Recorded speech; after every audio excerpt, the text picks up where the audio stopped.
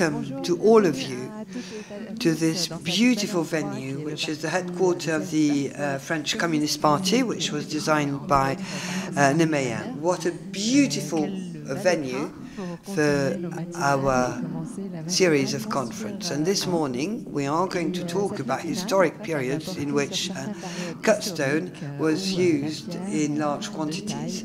It will also allow us to talk about concrete and its presence in the architecture of the 20th and 21st century. We wanted to address this topic very early on so that in April we can talk about the use of stone in modern buildings, which will be the topic of our conference next month.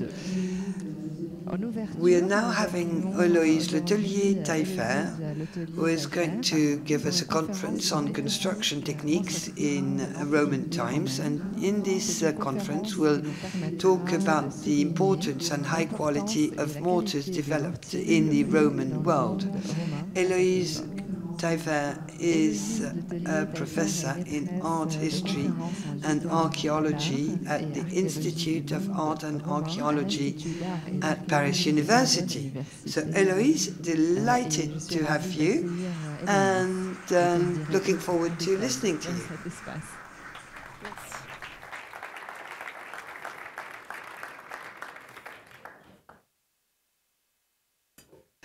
Well, hello everyone, and I'd like to thank the organizers of this academy for inviting me to come and talk to you about Roman antiquity in this large overview about stone as a building material. I will make a very short introduction to the use of stone in construction by using contribution from archaeology and history to envisage its multiple facets, whether technical but also symbolic. If we think about the masterpieces of Roman architecture with the Pantheon and its cupola of 43 meters in diameter, the largest ever built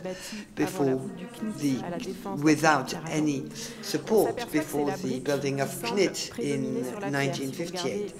If you look at this, you see that brick seems to be predominating. And we will then talk about the columns. But the striking effects in the ruins of the urbs are linked to the varied colors of earthenware under the rays of the sun. And the most striking example are the baths of Caracalla, which were built in the south of Rome. This is where you have many walls that survived from the Frigidarium and Calidarium. Those of you who had the opportunity of making a trip to Rome probably remember the impressive subconstructions of the palaces of the emperors. So should we consider Rome as a city of bricks, which is taking the topic of my presentation in the reverse direction, because I'm quite aware that I'm supposed to talk to you about stones.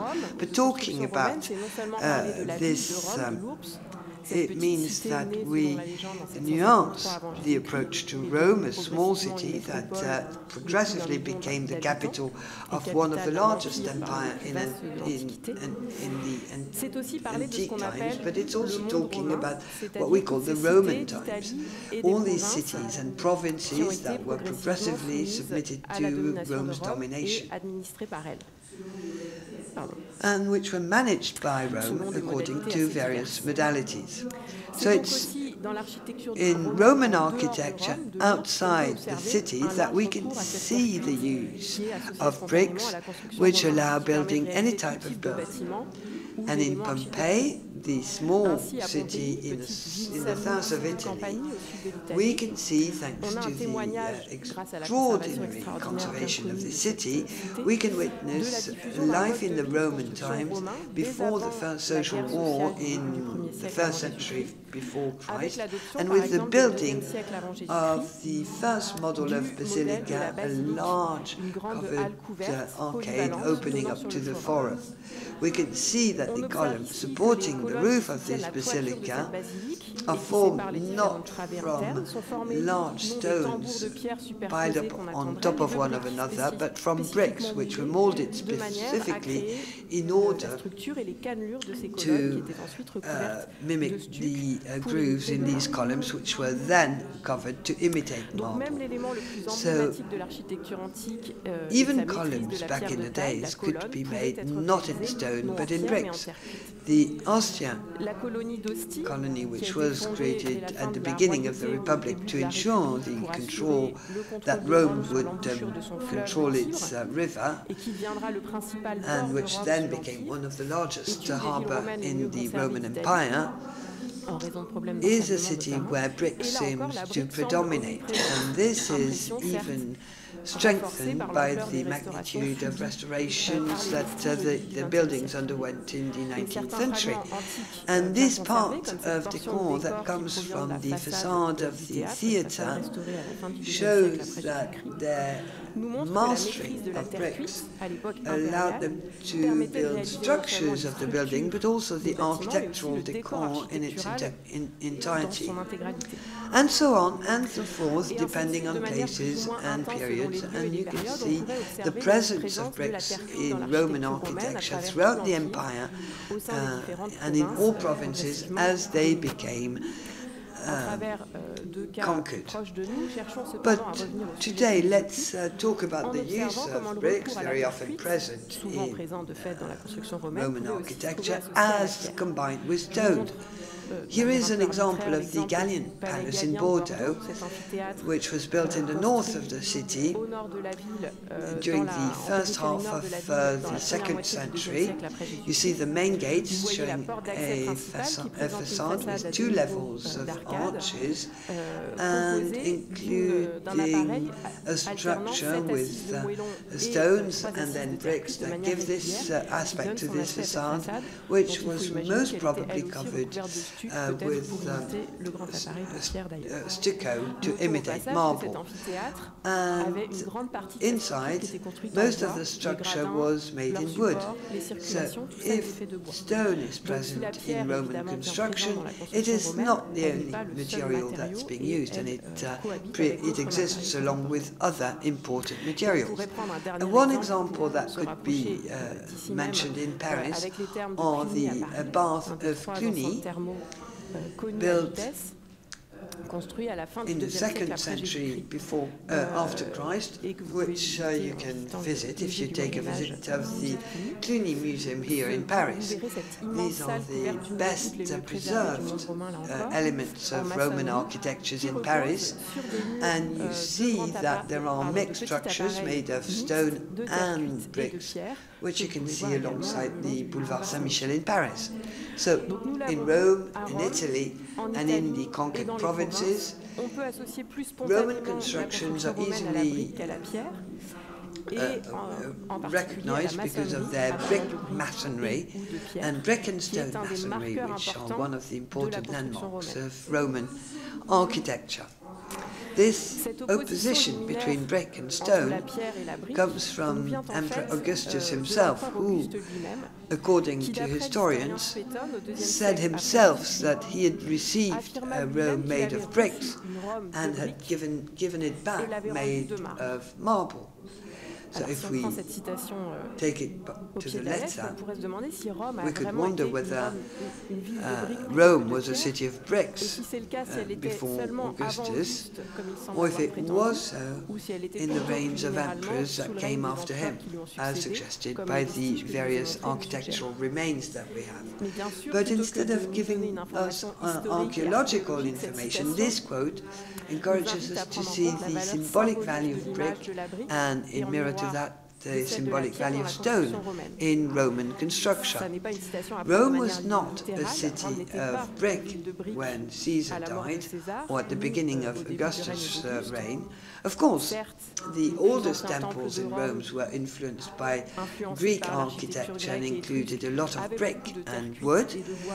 Yes, there were constructions made in brick in Rome, especially for housings, but we also know that the oldest monuments in Rome, such as the Capitoline Temple, were made of stone, of tufa, and we know that marble started being much used in Rome as early as the 2nd century after Christ, when magistrates in Rome started building temples to commemorate their victories. So Augustus didn't find a Rome made of brick that he would have turned into a Rome made of marble. What he found was an old Rome, non-sustainable Rome, which he turned into a modern, renovated city that was supposed to be able to be sustained over centuries. And this is what the historian Dion said 1 century later. So here, in the quote, stone is a symbol for the robustness of the empire. So, no, we don't necessarily associate Roman construction and stone being more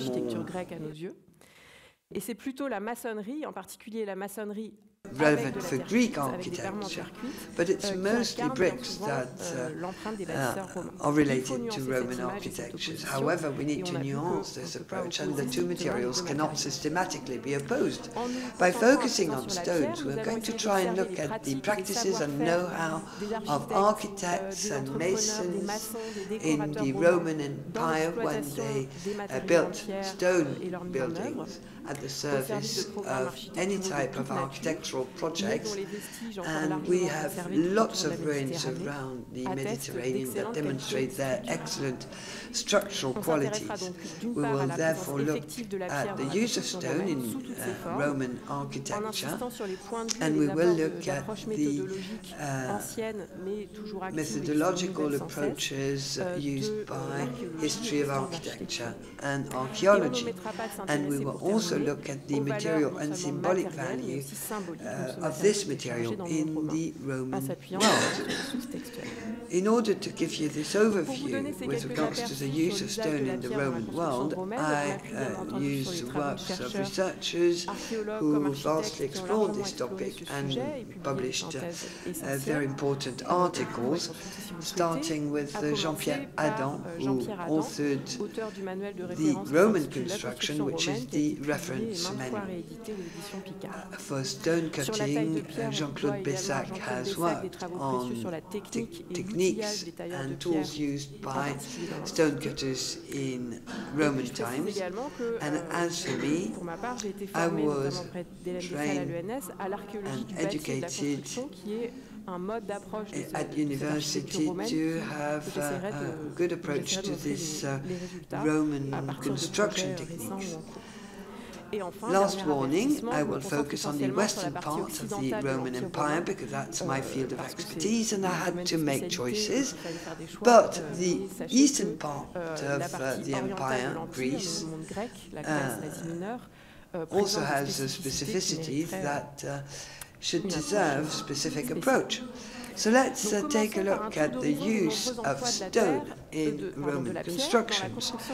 When thinking about construction stone, we think first about cut stones and their use in large structures made of blocks and not small stones, implanted regularly and with no mortar to join the stones. We know that the Greeks were excellent in this field, but this was also a technique that existed in Roman constructions. And the Jupiter temple in Rome, that was completed at the end of the royal period, and that was inaugurated when Rome transitioned to the Republic.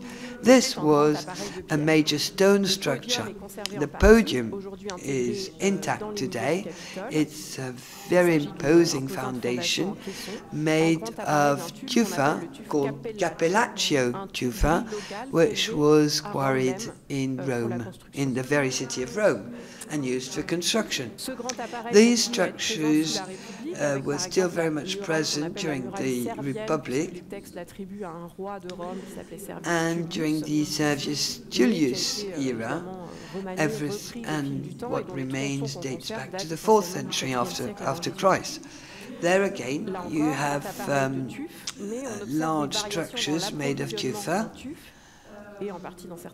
with a shift from local grey Capellaccio tufa to Grotoscura tufa, which came from remote quarries that were conquered by the Roman Empire. So the color of the stone allows us to give us indication of the date when they were built.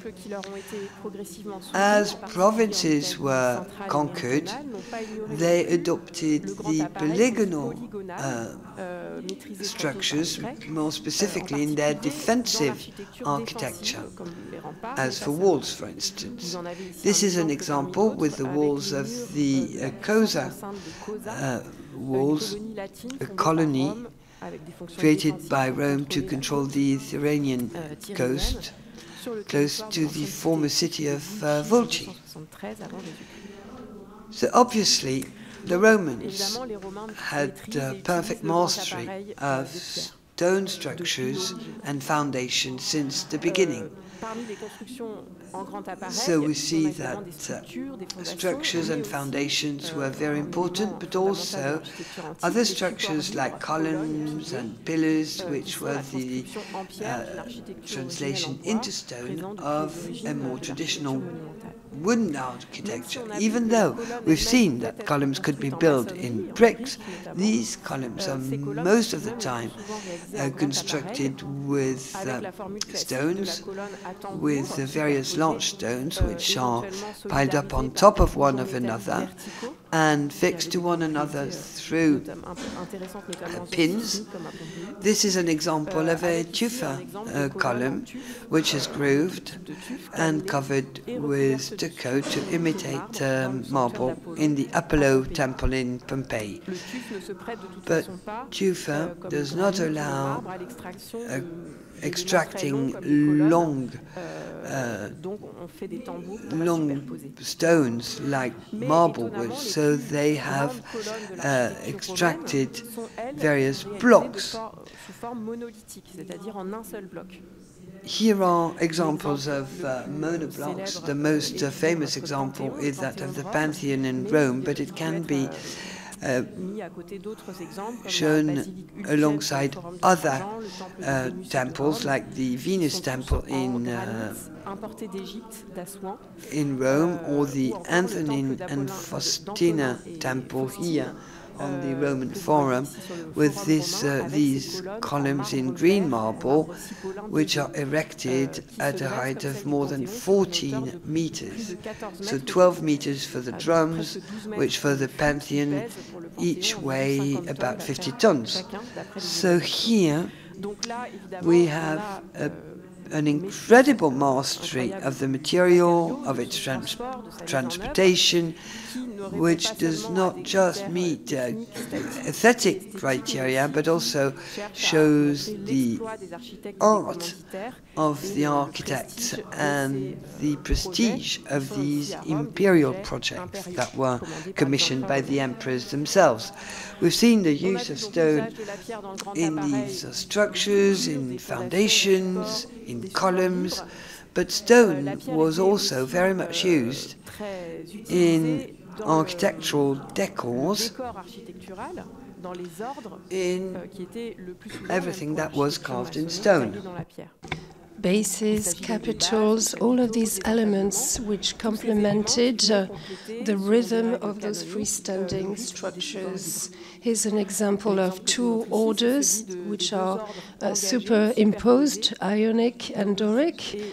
This is the facade of the Marcellus Theatre built by Augustus. This is an important architectural monument. We see the development of the cutting of these decoration elements. We can study the different blocks, incomplete blocks which give essential information on these decorative elements. We also have sketches, drawings, which are engraved on walls or facings of monuments during the work sites, which were a way to specify these decoration elements and which were used as references for architects. There's a study of Jeanne Capelle on the theatre of Millet, or the mausoleum of Augustus in Rome. All of these elements, in particular for large structures, stone cutting techniques, the setting up of blocks, this has been studied for tens, hundreds of years to look at the history of monumental architecture. You have the surveys, the measurings of these structures. When you work on these large structures, in particular from an archaeological point of view, we look at the traces on blocks, so we can see the ancient state of the building, how it was built and implemented as well. We see the traces of cutting, of tools on these buildings, and we can recreate the way they were produced with different experiments which were conducted. We have a few recent examples of those. We also analyze the traces, tracks of installation, implementation of these large blocks. This was one of the major challenges of these structures, for the thrust and the load bearing for these buildings to be able to withstand the weight. We have also different holes, lifting and rigging setups that can be analyzed, the way the different blocks were attached to one another with studs and different devices.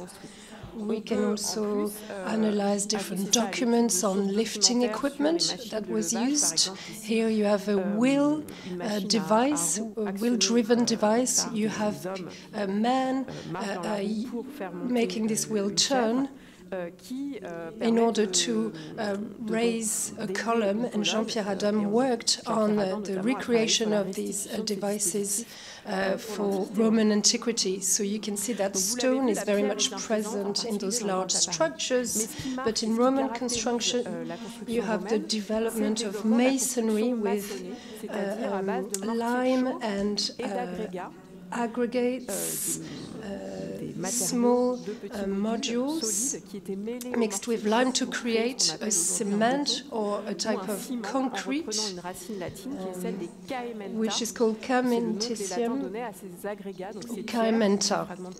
This was mixed with mortar, and this gave the opus caementicum, which is the masonry technique in Roman times, which gave birth to our own cement. These techniques were developed throughout the empire and allowed to create molded structures or with facings with large, which are large, small-scale structures with different materials such as stone and wood. Here we have images from Accor. It is an international project with a website. You can get more information on all of these issues. A lot of remains have been preserved, which show the the longevity of this Roman material.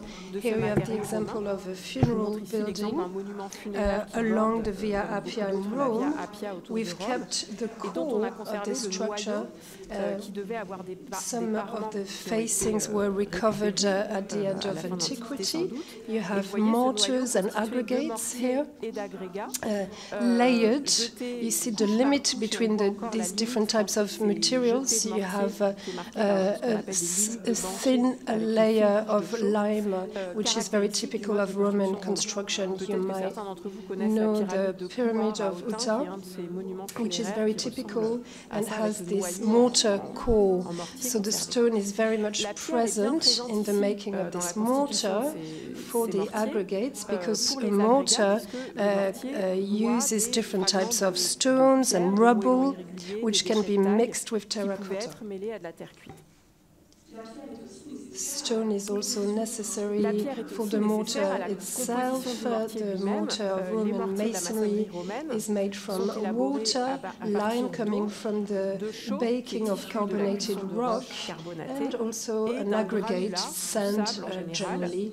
The Romans used to select the sand, a specific volcanic powder in particular, with a lot of silica, which explains the typical properties of Roman concrete or mortar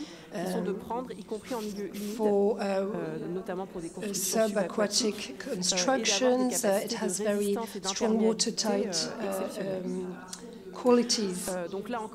This is an image from a recent project to recreate a lime kiln. The stone is present in the composition of this lime mortar. You need lime scale to use this type of lime, which is heated at 900 degrees. Arnaud Coquelat in France is one of the researchers who has studied the composition of these mortars and the various techniques to make this lime mortar.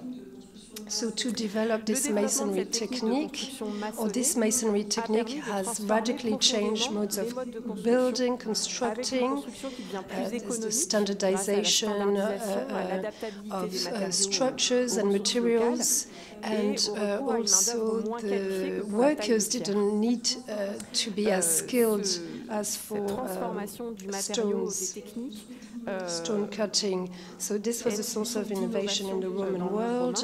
This allowed the creation of lighter structures which could be multiplied, superimposed to bear the stands of large performance buildings. Is the amphitheater of Pompeii, which was built under the Republic. This is the most ancient type of amphitheater. The city was transformed into a colony by the Romans. The amphitheater was used for combat of gladiators. It was made thanks to masonry, with facings in small structures with lava, rubble. And you also have tuff and lime scale. If you look at the structure, this is a witness of architectural experimentation. Very innovative techniques we used. In the corridor leading to the arena, you see the wood coffer, and you see the mortar moldings. As for the slabs, you have a different type of stone, a hard basalt used for the floor, because you had horse carriages going into the arena. stones, the ashlars were often despoiled, used for other types of monuments.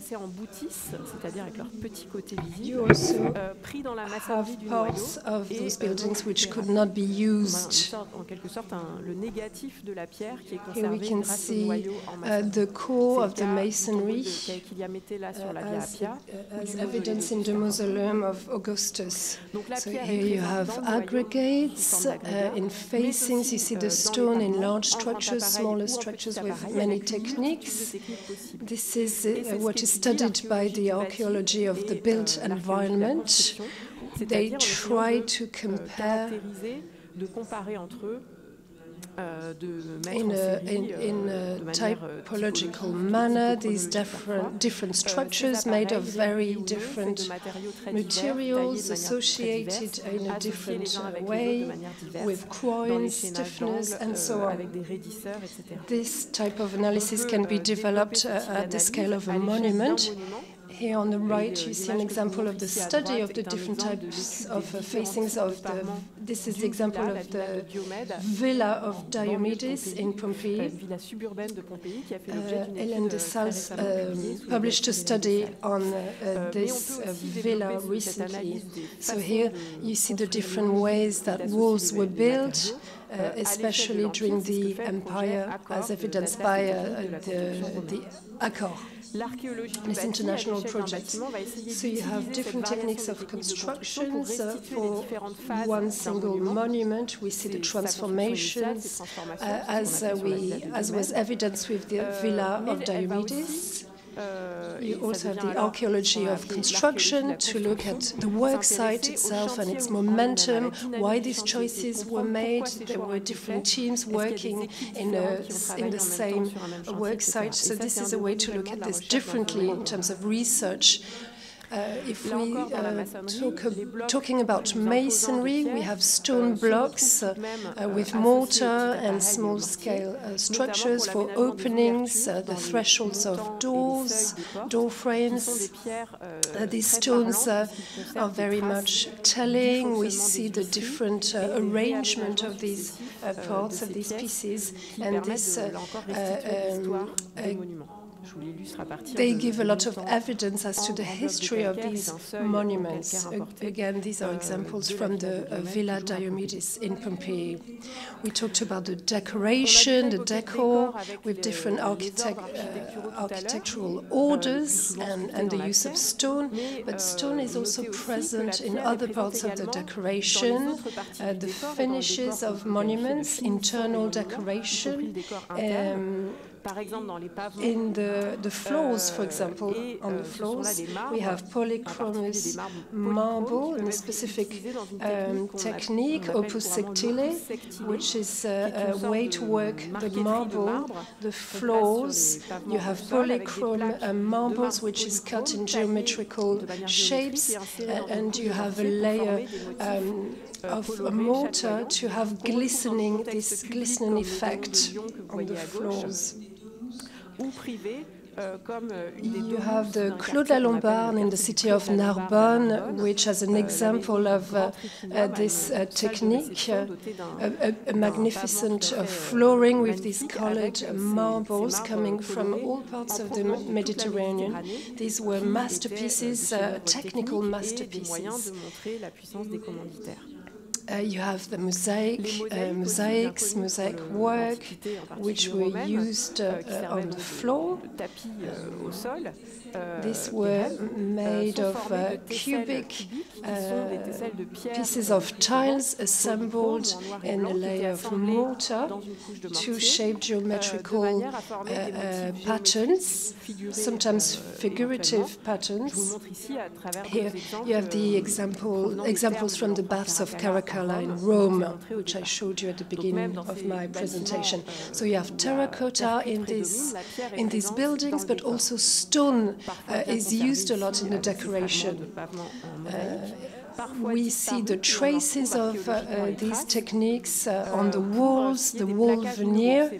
Sometimes these walls were painted, or you could have a stone veneer, a marble veneer, sometimes colored, and often they were reused because these are precious materials. And in the structures, you can see holes, the different fixtures that were used, metal studs or fixtures, or also you can see the different layers of mortar used to assemble these pieces. We also see stone in urban furniture, this exceptional piece. This is a basin from the square of Farnese. So you have stone used in different ways from the core of the buildings as well as in the decorative elements. Whether we're speaking of masonry, facings, whether it is associated with bricks, and so on. To conclude, even when stone was not present in the decoration itself, and maybe in more humble context, it could be used for, it could be imitated, so it was symbolically present in painted decorations and painted coatings.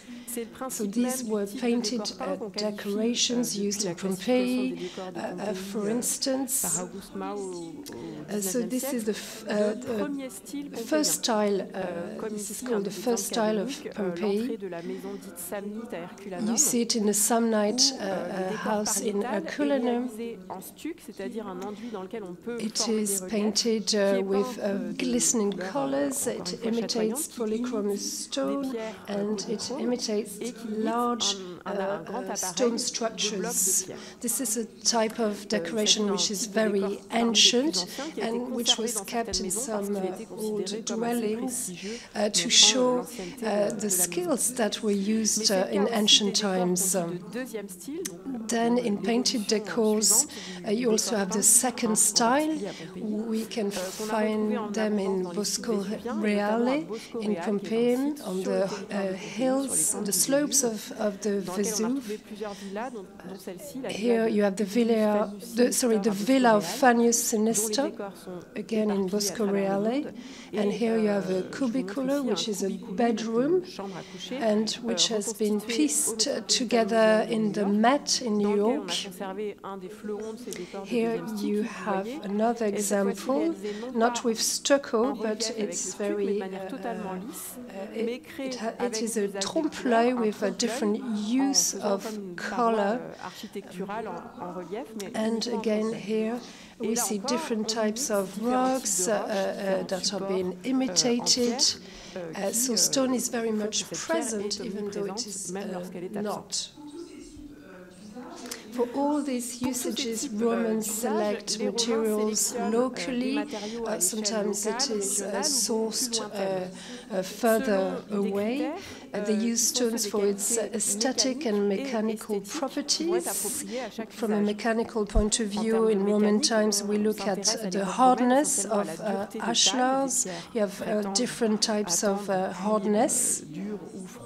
Also the resistance to climate conditions, weather conditions, and other mechanical properties of stones. We are also interested in the aesthetic properties, color, the ability to polish the surface of some stones for decoration purposes. We also have texts showing that Romans were selecting materials in a very meticulous manner. For instance, the treaty of an architectural treaty from Vitruvius, written in the 1st century BC. In its second book, he presents the materials, construction materials, so raw earth, sand, but also stone, insisting on its quality and the different usages.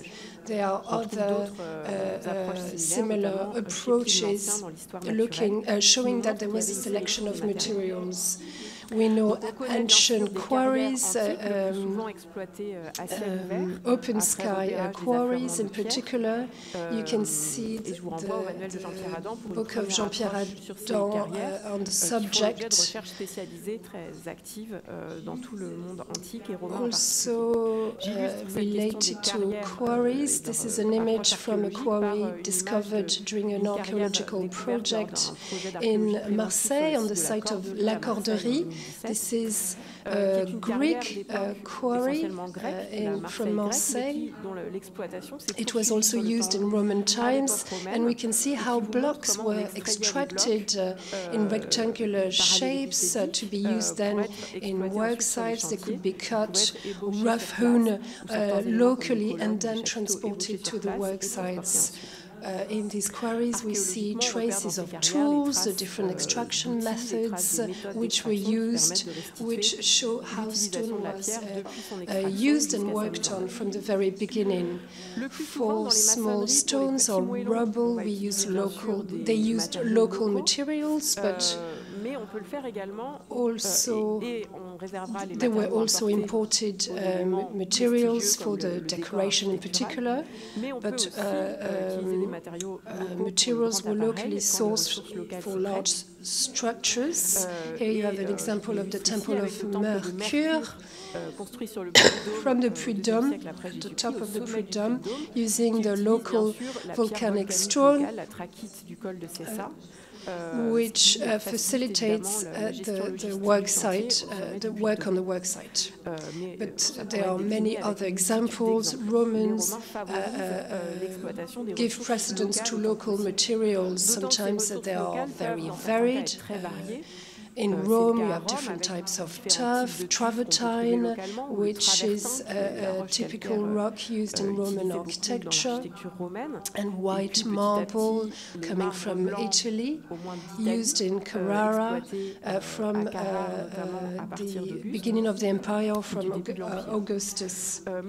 There's the example of Pompeii, which is a sort of laboratory with many examples. You have a wide variety of available materials according to the volcanic nature of the region, of course, with magmatic effusive rocks, either lava or basalt, as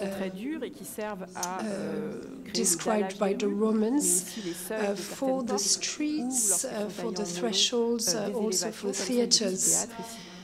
In Pompeii, locally, or very close by, we could find grey tufa from Nocera, which is a neighboring city of Pompeii, using for large blocks, for the walls, the city walls.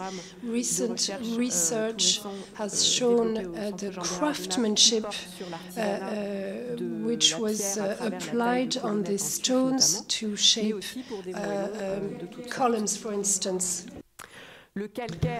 Limestone is also very much present in Pompeii. It's called the Sarno limestone and was sourced locally. It's found for large structures in the wall, but also as rubbles in other constructions. We also have volcano stones, which are much lighter. And here the question of density with regards to volume, when you talk about stone materials, is important. And they were using pruma, which is a stone with a large alveola. It's very light. It's coloured in red or burgundy. And as it's very light, it's very often used in decoration, in decors. So you see that these stones are used by masons and architects in a highly optimized way. Then Romans felt free to import stones from further away, using their military domination all over the Mediterranean. and they therefore had access to large quarries of stones and high-value stones and marbles that were then controlled by the Roman authority, because stones were a very important raw material indeed. The context of the Roman conquest also takes part at the times where the economy was booming, meaning that there was high demand for good quality decor, which encouraged the exports of marble, which also was booming in Roman times. And stones were transported by sea using vessels that were adapted for the transportation of very heavy material. And marine archaeology has identified various shipwrecks loaded with marble blocks, capital columns that were ready to be transported or shipped to Rome or to other provinces in the empire and then implemented in construction. Some harbours were the hubs for this trade, as the Ostia harbour, where marble plates were discovered awaiting transportation to Rome. And here are 4 columns ready to be cut and implemented on a work site. The map you can see here comes from the Ostia archaeological site, showing that all around the Mediterranean you had showing the provenance of marbles that were found in Ostia, and you can see that they come from all over the Mediterranean basin. There are quarries everywhere around the Mediterranean, including in Egypt and in northern Africa and in many other localities.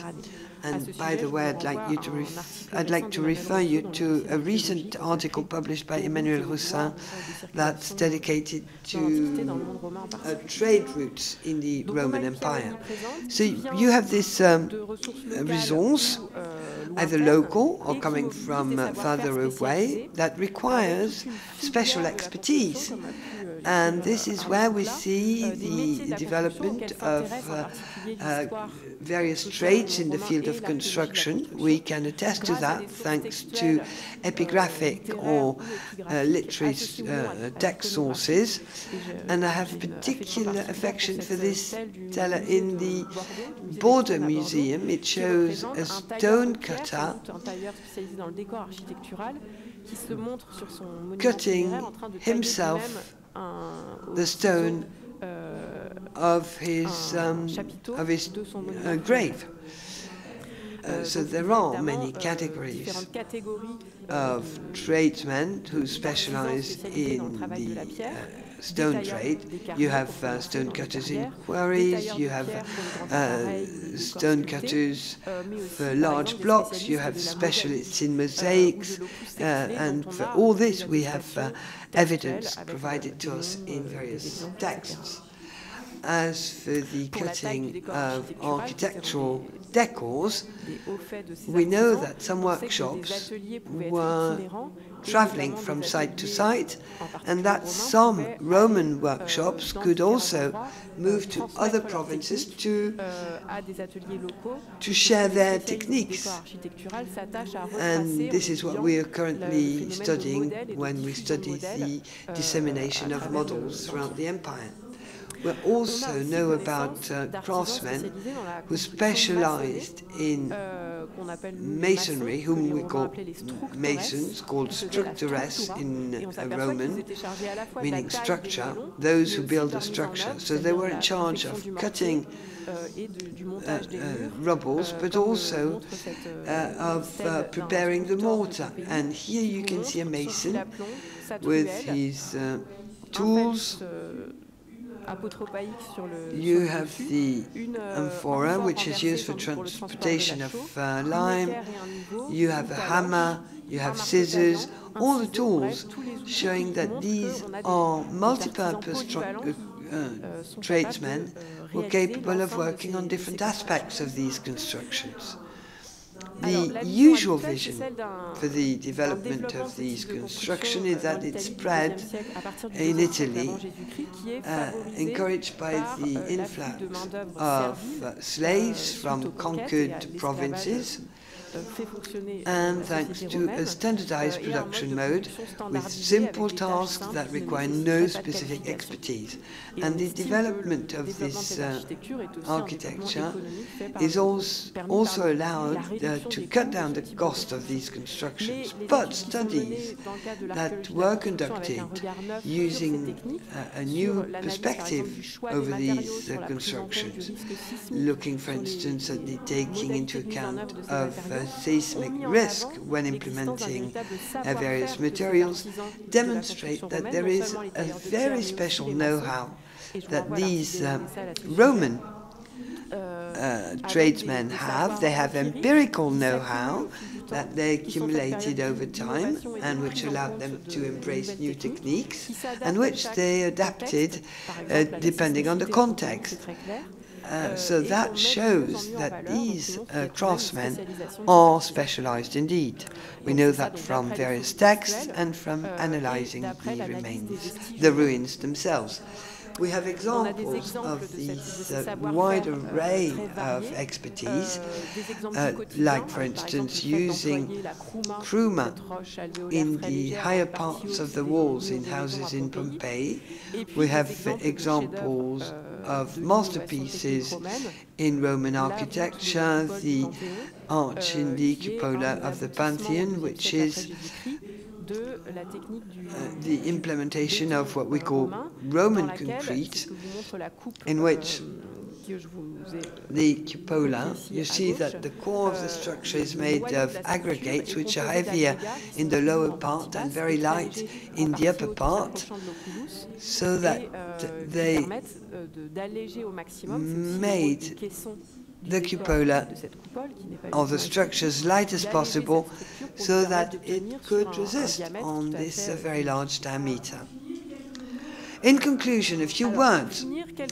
After we observed these various implementations of stones, and after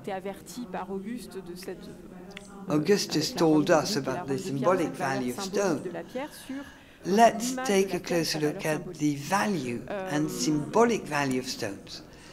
So the first point I wanted to raise is about theatres that were built in Rome. So, the first theatre that was built in Rome was built in 55 before Christ, and it was called Theatrum Lapideum, meaning theatre of stone, because it created a revolution in the architecture of theatres, which previously, under the Republic, that banned the construction of any hard stone theatres in Rome, or permanent structures for theatres in Rome. They were systematically built in wood, and then they were taken down at the end of the season, because the Republic was afraid of these gathering places that could be used as a place for people to rebel. Then a temporary theatre was moved around. The theatres were moved around, but one was moved around which was made of stones. So you see that the import of stones can be criticized as an element of luxury. This is what Pliny the Elder does in his book. So this is the aspect that's criticized in temporary theatres. Pompeii overcomes this ban and starts building a stone theatre, which is a very innovative infrastructure that can host several thousands of people as an audience. And thanks to stone, these theatres became a lasting monument to celebrate the memory of Pompeii. So here the stone has a value that goes beyond that, as described by Pliny the Elder, because here stone is a symbol of memory. We have a few texts. Of course, I'm not going to ask you to read them all, but at least not now, but we have a few texts showing that the Romans were very much aware of the fact that the use of terracotta was a continuation, was a way to extend nature, and it shows that the city is a prolongation of nature. So you dig the harbour, you extract rock to build columns that are then used in the theatre, and this text shows that building in stone is another way of making the city a prolongation of nature. It's a way of building new mountains. So this text is going to be criticized by Pliny the Elder in his natural history when he says it's crazy to go and import marble from all parts of the empire because we build ships to transport marble, and we transport the summits of the mountain on this raging ocean. So we master nature and we shape it in an exaggerated way. So each time there are different ways to consider the use of stone. Stone being an ambivalent symbol, a symbol of luxury, prestige, very much sought for by some and criticized by others. And in conclusion, I'd like to come back to this masterpiece, which is the Pantheon, to tell you that despite everything we said about the use of and implementation of stones, these monuments certainly embody the power of Rome, a technical power with lots of technical innovations, but symbolically, with all these marbles coming from all provinces in the empire, they show Rome as a dominating power in the world. And it really embodies that. And this embodiment through columns and flooring, which reflect all these beautiful shapes and colors, is made possible through small rubbles implemented in the structure of this building, which are used in a very pragmatic way in order to design such a beautiful cupola. So that's the end of my presentation. I thank you for your attention.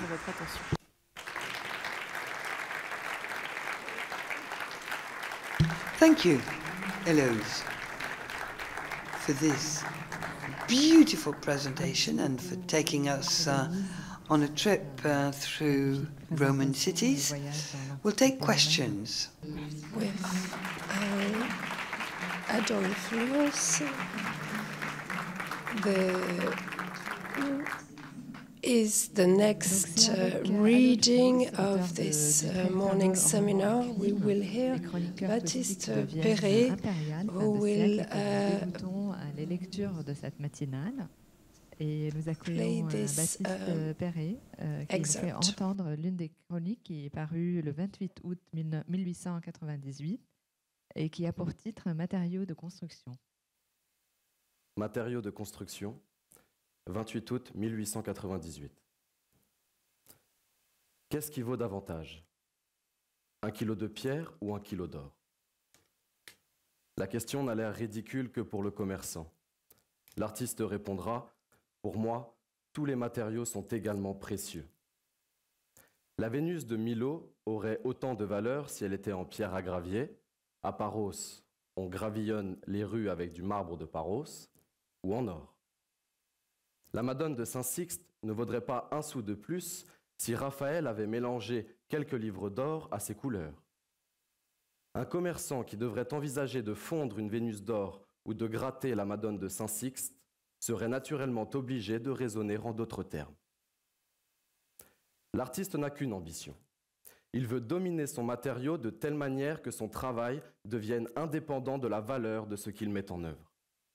Malheureusement, nos constructeurs ignorent tout d'une telle ambition.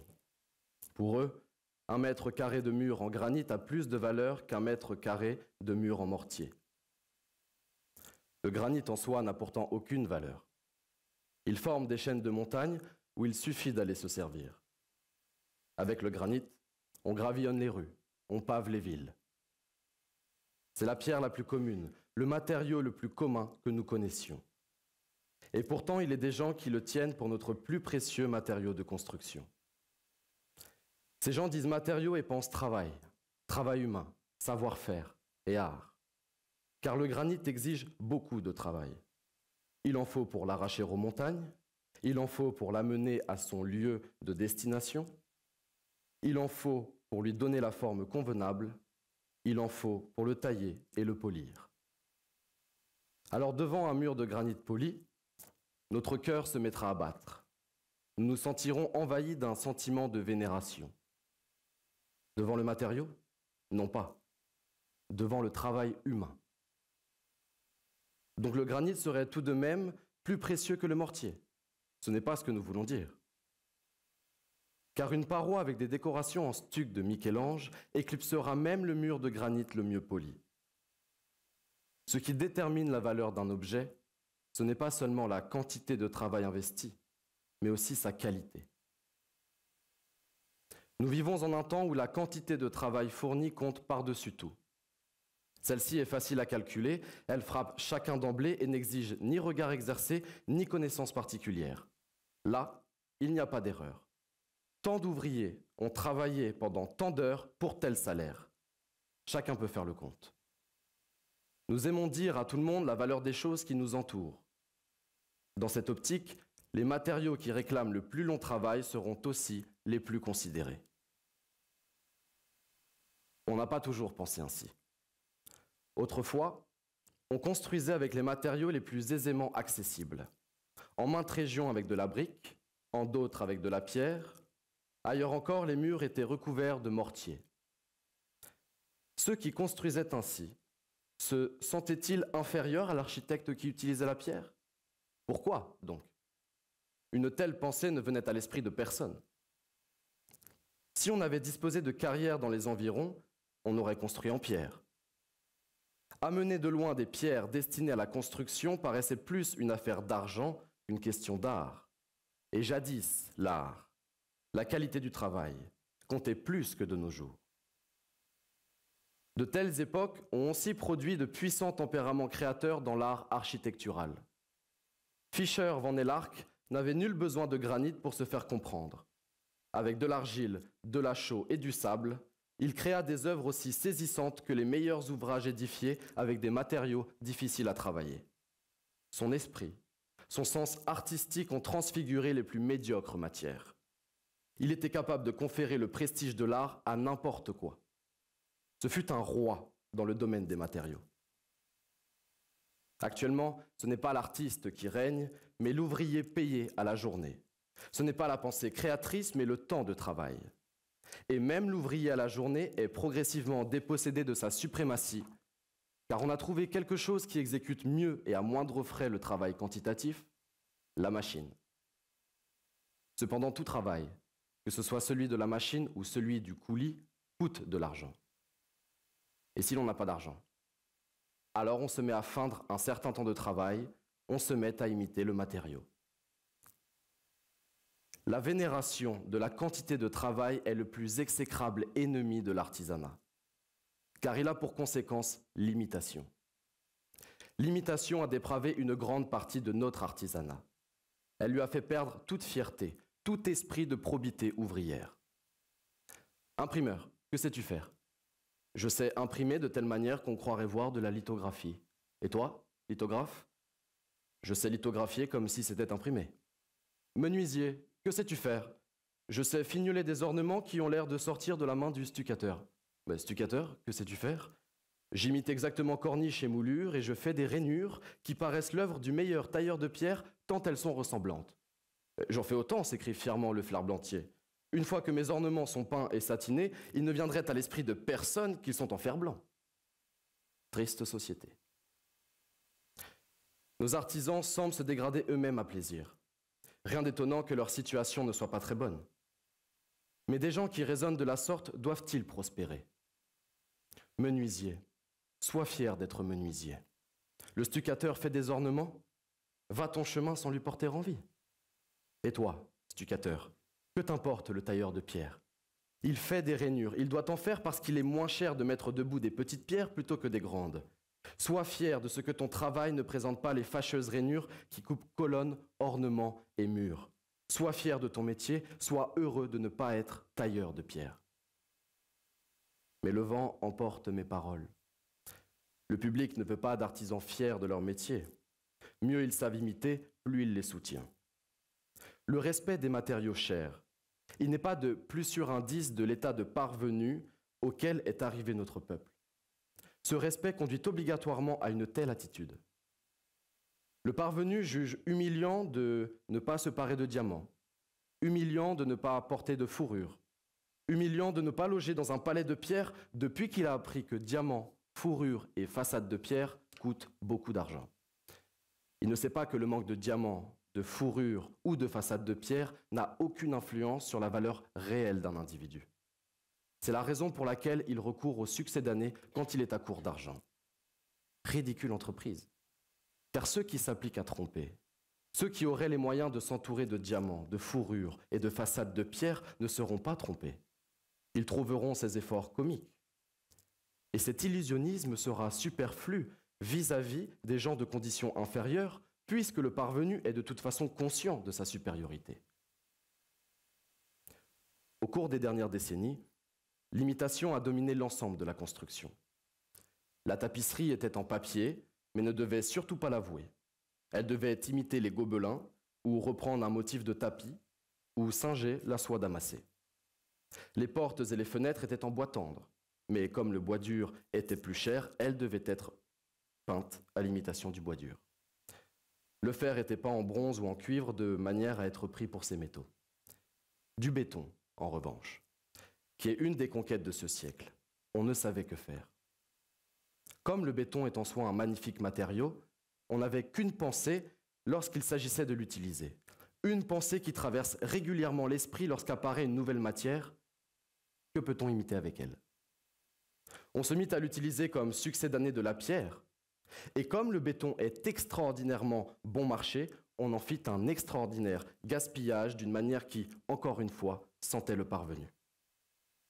Une véritable maladie du béton s'empara du siècle. Mon cher architecte, ne pourriez-vous encore orner ma façade d'un peu d'art pour la valeur de 5 florins demandait le vaniteux client.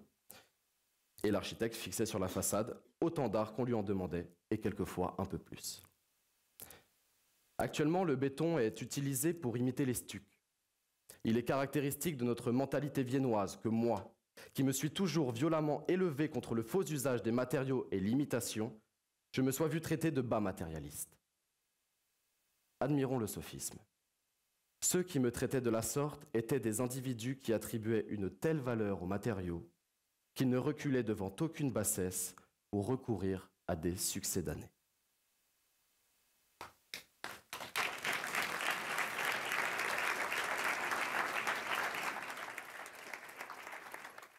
Thank you very much, Baptiste. Let's travel in time with Jean-Philippe Garric, architect and professor of history, the history of architecture at the University Paris Panthéon-Sorbonne. And let's immerse ourselves in the Paris of Baron Haussmann. Why the Paris of Haussmann? Well, we wanted to look at the standardization of stone in the building of the city of Paris, especially with Napoleon III and Baron Haussmann. Thank you very much. Let me take a picture before I begin my presentation, and why not? So, no comment on this reading from a text by Adolf Loos, but what's interesting is that at the time he wasn't interested in the agency of the material and not the intention of the construction, but himself in many of his buildings used a material for its value, the green marble in particular, a material he used in a very different manner. So stone, from an architectural point of view, has a number of qualities and values, bears a number of values, which are quite varied.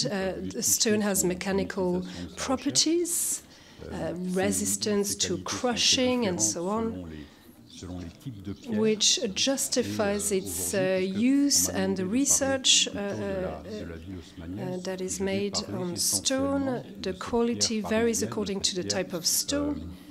And today I was asked to talk about the Haussmannian city. So I will talk about this Paris stone, Saint-Maximin, Saint-Lô stone, which is extracted from quarries in the north of the Paris basin. And I will look at the complexity. I will not dwell on the complexity of the different stones used in Paris. So stone has a number of technological qualities. It also has aesthetic qualities. It can be very white or colored, very much colored. It can have different textures. So its appearance varies tremendously. And finally, stone bears a number of cultural values, which we have seen in the previous conference. The reading of Adolf Loos, especially. So these cultural values convey the collective imagination we have on antiquity. It's telluric quality that we see in runes, and which lends to building something that is timeless and continuous. This is very typical of the stone. Another cultural value is the tradition of various crafts attached to stone. The use of stone in French trades and craftsmanship, the use of stone means certain prestige and excellency. In the Paris architecture, there are many buildings we can think of, many landmarks. So there are many reasons to use stone, but in my presentation we shall see that there are many perspectives. I will just focus on some of them. I will focus on a limited period of time compared to the former conference. Here I will focus on a few decades. And geographically, of course, Paris is much smaller than the Roman Empire. Also, this is a subject which is less studied than antiquity, the Roman antiquity in particular. So the Haussmannian period of time is less studied, even though we have many more sources. So this comes as a paradox. I'm not myself a specialist of the archaeology of the built environment. So what I will present to you today comes from the history of architecture and my knowledge of architecture as an architect. As a reminder, the stone construction, stone building is a very old French tradition. Here you have two images coming from the many works which were published in France on the topic of stone building. This is from Abraham Bosse from 1643. This perspective of a French tradition of a stone building was very well studied by Jean-Marie Pierros de Monclos, who worked a book called Architecture, French-style architecture. He dedicated several chapters on stone construction, vaults, arches, and this is a landmark in terms of French-style architecture. This is a remarkable work for anyone interested in the use of stone. So this long-standing French tradition was extensively studied, in particular concerning structures and the art of vaults. Here you have two pictures, one coming from Viollet-le-Duc, his article on his dictionary on architecture. The stone construction for Viollet-le-Duc is the very core of architecture, of the great lesson of medieval architecture. Here you have a barrel vault on this picture. You see the various elements which allow you to understand stability and the installation of the structure.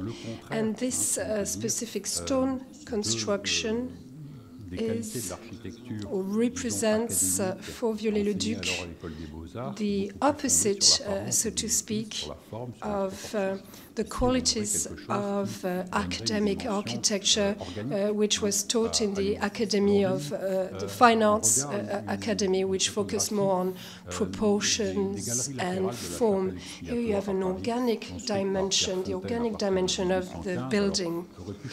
And next, there's a photography of the side galleries of the Chapelle Expiatoire, which was built in 1815, from 1815.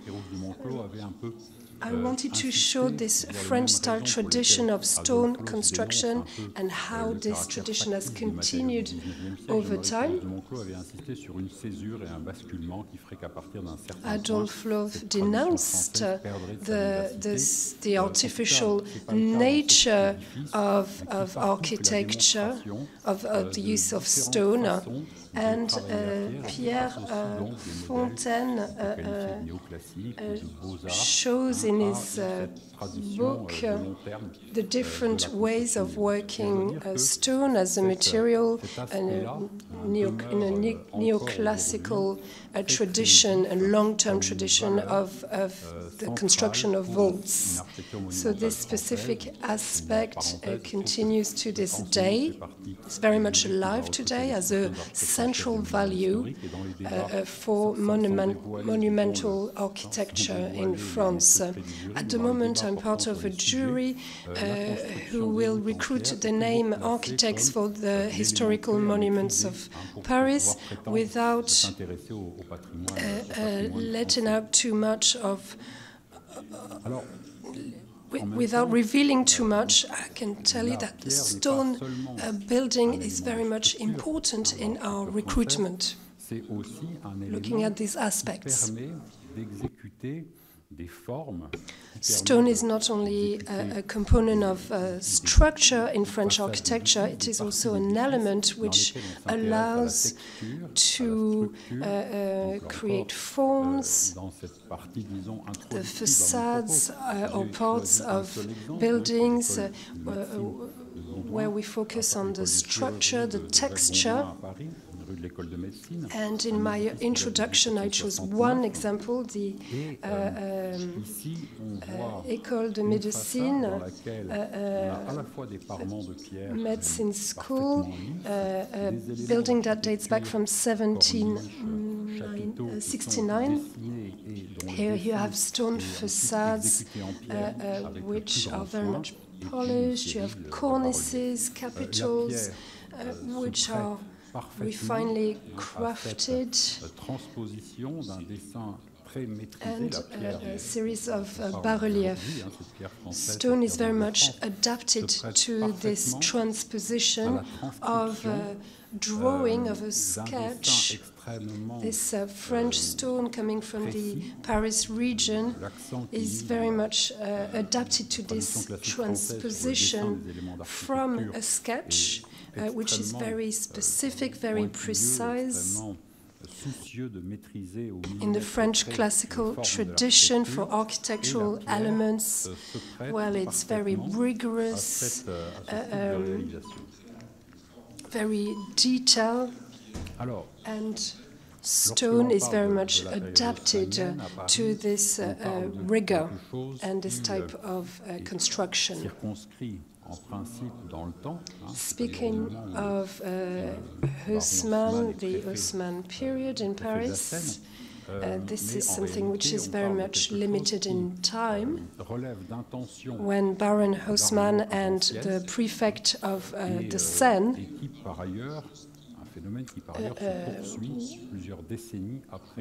participated in this undertaking, but of course this also refers to something much older after the fall of the Second, which continued after the fall of the Second Empire.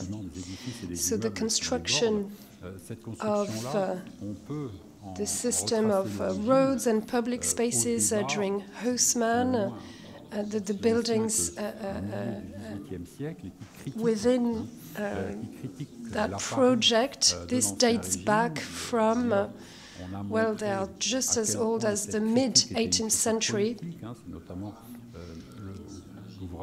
whereby the Paris of the former regime was criticized. It was a political criticism. In fact, the work of Richard Wittmann showed how in the 18th century we criticized the city of Paris as a metaphor of the political problems which prevailed at the time.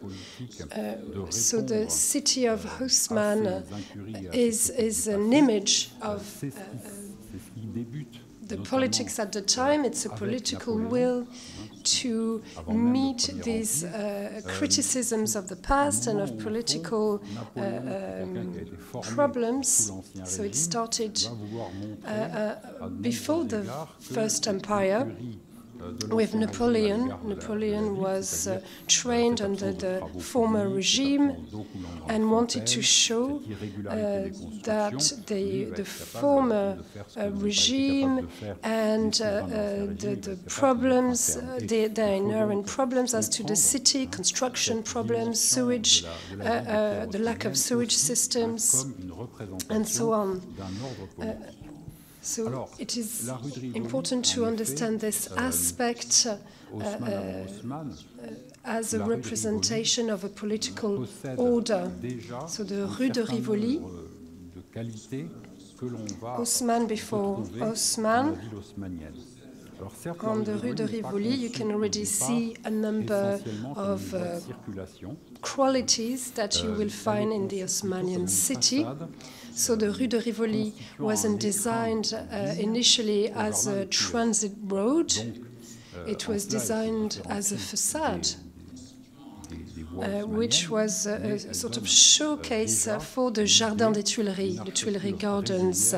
So it differentiates itself from the Haussmannian roots, but it gives you an idea of a regular, linear stone architecture. In this engraving from 1806, you can see the stone in different states, different conditions. What remains of the convent of Feuillants, which was used as a stone quarry. This was often the case with dismantled buildings during the Revolution. The Count of Montalembert talked about the despoiling of monuments during the Revolution or during the revolutionary period. So the idea was not so much to destroy symbols, but rather to recover materials. The issue of materials is relative to the issue of transportation. At the time, we didn't have mechanical transport vehicles, so it's not an ecological agenda here, but it's really to recover materials. So the Rue de Rivoli was built, first of all, It was first designed by Charles Percier and Pierre Fontaine, the architects. Then this was validated by Napoleon in 1802, and then implemented immediately in a way we can see here. You can see the construction of arcades, which are not yet carrying a building on its above. So first, Pierre Fontaine, the architect of Napoleon, asked one of his entrepreneurs to build the arcades of Rue de Rivoli. He was paid with a number of terrains, which were public or national goods, national properties. So building a building on these arcades was the plan. Each building had to be built on the pre-existing arcades. The other aspect which can be demonstrated with this image is that the city was built very slowly. It is interesting from a historical point of view. It was a slow process because it was a very political endeavor, and French entrepreneurs would rather build elsewhere than within this political atmosphere. So, with the fall of Napoleon, this street was finally built, the Rue de Rivoli. It was approved later on, the construction of this Rue de Rivoli, and Baron Haussmann, one of his first decisions was to continue the Rue de Rivoli all the way to the Rue de Louvre. So there's a continuation between Napoleon I and Baron Haussmann started with this continuation.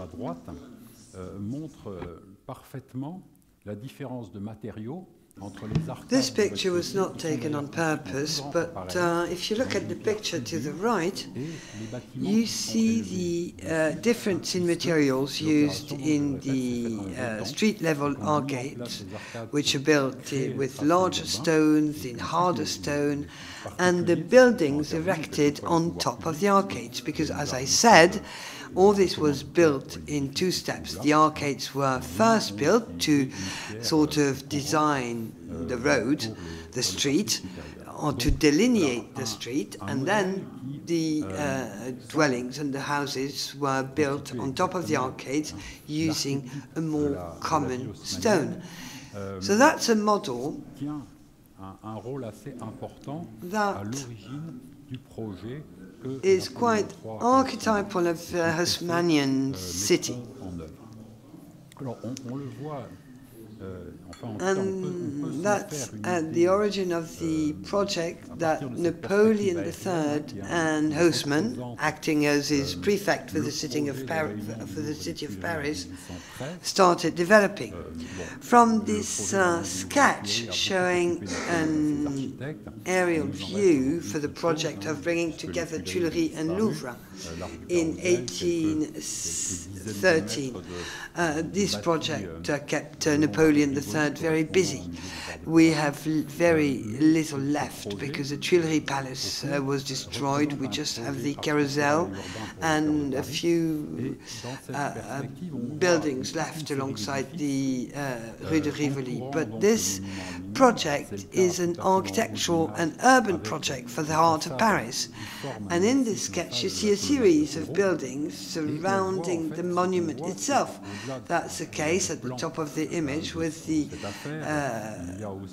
buildings that shape a hemicycle, and beyond the sketch you see that before the Palais Royal you have two buildings that next to the palace complex, so there is a chapel and an opera, because in the Napoleon tradition there is an opera. But they all have the same facade as the Rivoli Street. They all have a standard facade with arcades on the street level, and they have this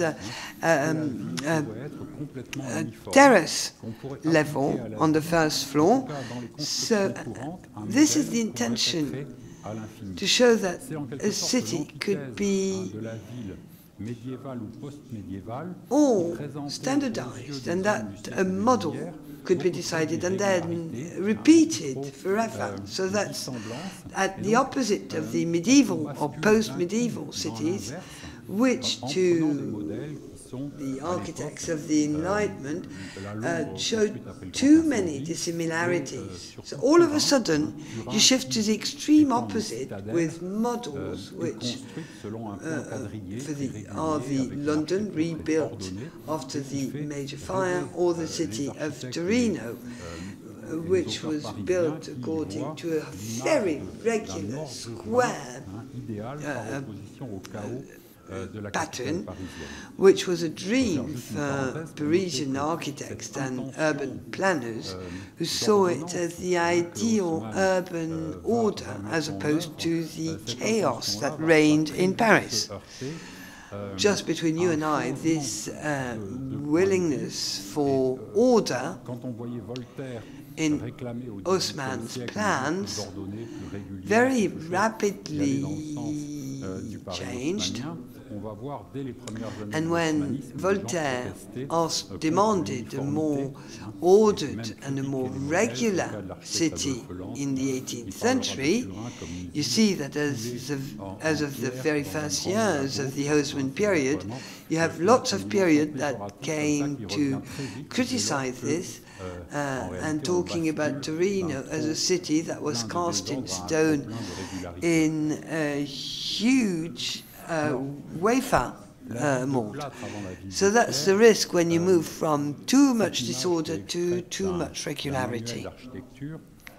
Now, the plaster city before the City of Stone. This is an excerpt from a manual for masons that shows how you can design a building that would look like an old building from an almost medieval structure. What you can see to the right of the facade here, which was engraved by Charles Normand, is a building with the foundations made of stone. The upper floors are made with wooden beams in a style that was already used in Paris in the 15th century. And this is kind of an Italian style drawing with this belvedere in the upper part, a hierarchy between the different stories. You have a piano nobile type of architecture, and you have a disjunction between the image that you want to show, that of an architecture that imitates stones thanks to plaster and stucco, and what's in the background. In the background here, you can see in grey all the elements in the beams of the wooden beams, which are then covered with plaster elements. That's a city as produced during the revolutionary July government. And this idea that was criticized by Adolf Loos, this idea of imitating prestigious material using fictitious materials is predominating back in the days, because that's the beginning of the industrial period in France, and inventors are booming. And the main objective of inventions is to produce the aspect of what was kept for higher social classes, but produce that at a lesser cost. So providing everybody with marble facade is one objective that builders have at the time. And this is a dissemination of some values that were reserved to a small elite in the France of the kings.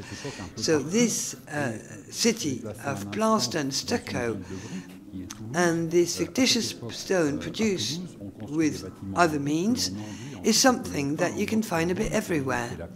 And moving to a city of brick like Toulouse, well, back in the days in Toulouse, buildings were made of bricks, but then they were painted in yellow ochre in order to imitate stone, because brick was a substitution material in a region that was not very rich in stones, in order to produce, and it was covered in this with this painting in order to give the appearance of a stone building. So that's how architecture adapts to economic realities. And at the beginning of the 19th century, there was a debate raging about fires. And some people said that wooden constructions should be banned. In Paris, as plaster is rather a good fireproof material, we don't have such problems. But in Toulouse, the rehabilitation of buildings with wooden beams was banned, and, well, demolition was not instructed. But people were told, okay, well, when you rehabilitate your building, you'll have to replace the wooden beams by other materials. And this is when people started hiding and camouflaging the beams. So, in the Haussmann days, there is a big shift that starts from elements which are already present. Stone constructions were very much present in Paris already. Rue de Rivoli is a street I mentioned as being the first example of the Haussmannian transformations. You know that in Paris we have many streets bearing the names of Haussmann's predecessors, Rambuteau, Berger. All these are streets which are the first main streets and straight streets in Paris. The shift with the Haussmann era is a change of scale. Everything became available from a cultural and technological perspective, but this time everything is implemented on a much larger scale, which corresponds to the development of modern banking systems, of the stock market. So the production of a Haussmannian city is no longer based on individual wealth, but on listed companies, on banks. It's a different scale of capitalism altogether that also accounts for this. Now, the material has to be transported. And as you can see here, well, the picture is not very good quality, but it's a photography taken in 1850 showing the transportation of large blocks of stones on Pont Neuf in Paris. So you see that they're still using the most traditional transportation means. There aren't many differences between the way stones were transported in 1850 and the way they'd been transported for centuries before. So this all these anthropological and physical aspects of stones are found under many different forms. This is what gives its value to the material. It's the huge challenge for workers, for transportation, etc., etc. Stone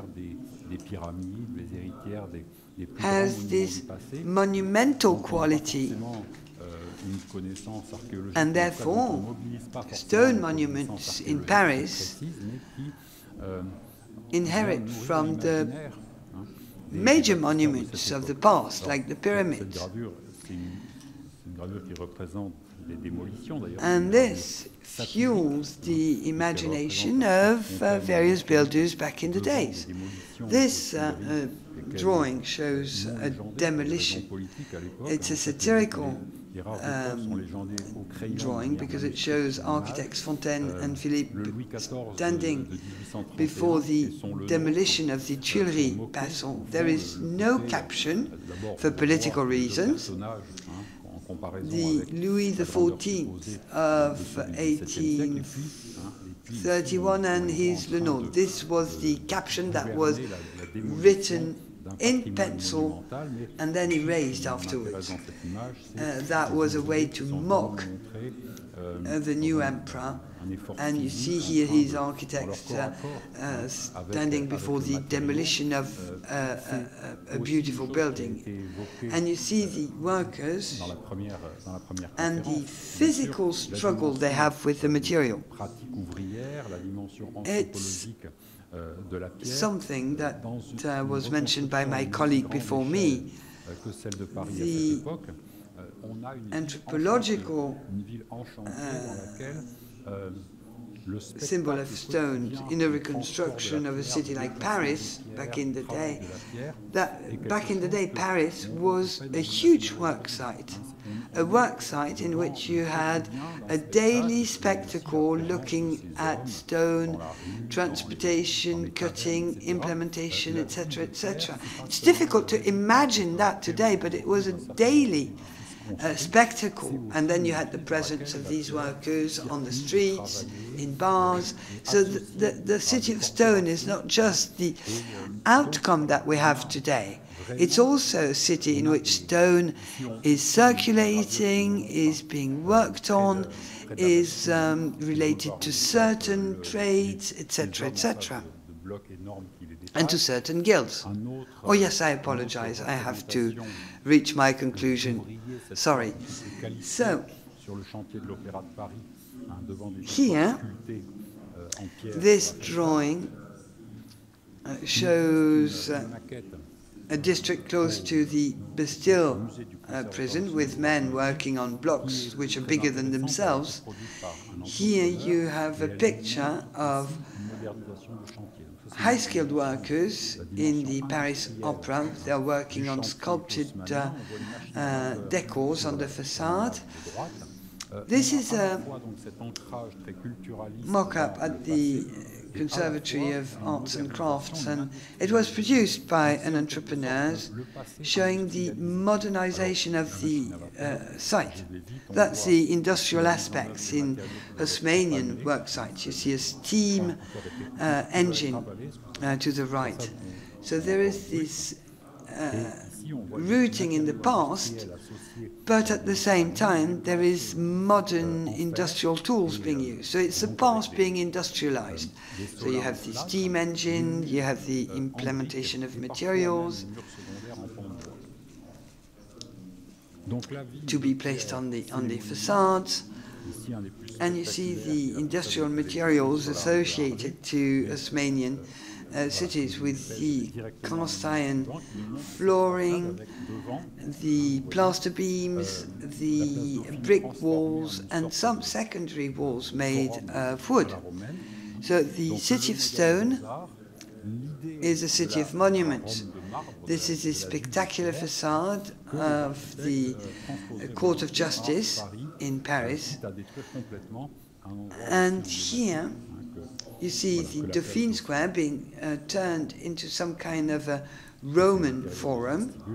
That's the fine art type of model. But the idea of the Rome made of marble, the city made of stone, that architects wanted to cut and paste in Paris, even though it meant destroying a perfectly emblematic place such as the Dauphine Square. This is the inside of the entrance hall. This is an opportunity, this picture is an opportunity for me to show you that we don't have a lot of documents about this, but the book, there is one book that's still a standard. Here we see stone in 3 forms. The first one being the Haussmannian buildings. Then you have the pebbles that were selected for the streets of Paris. Then you have the granite pavement and the macadam that was started to be used in Paris in 1829 to allow people to walk on a flat surface. Macadam being tar, and it's an agglomerate of small materials.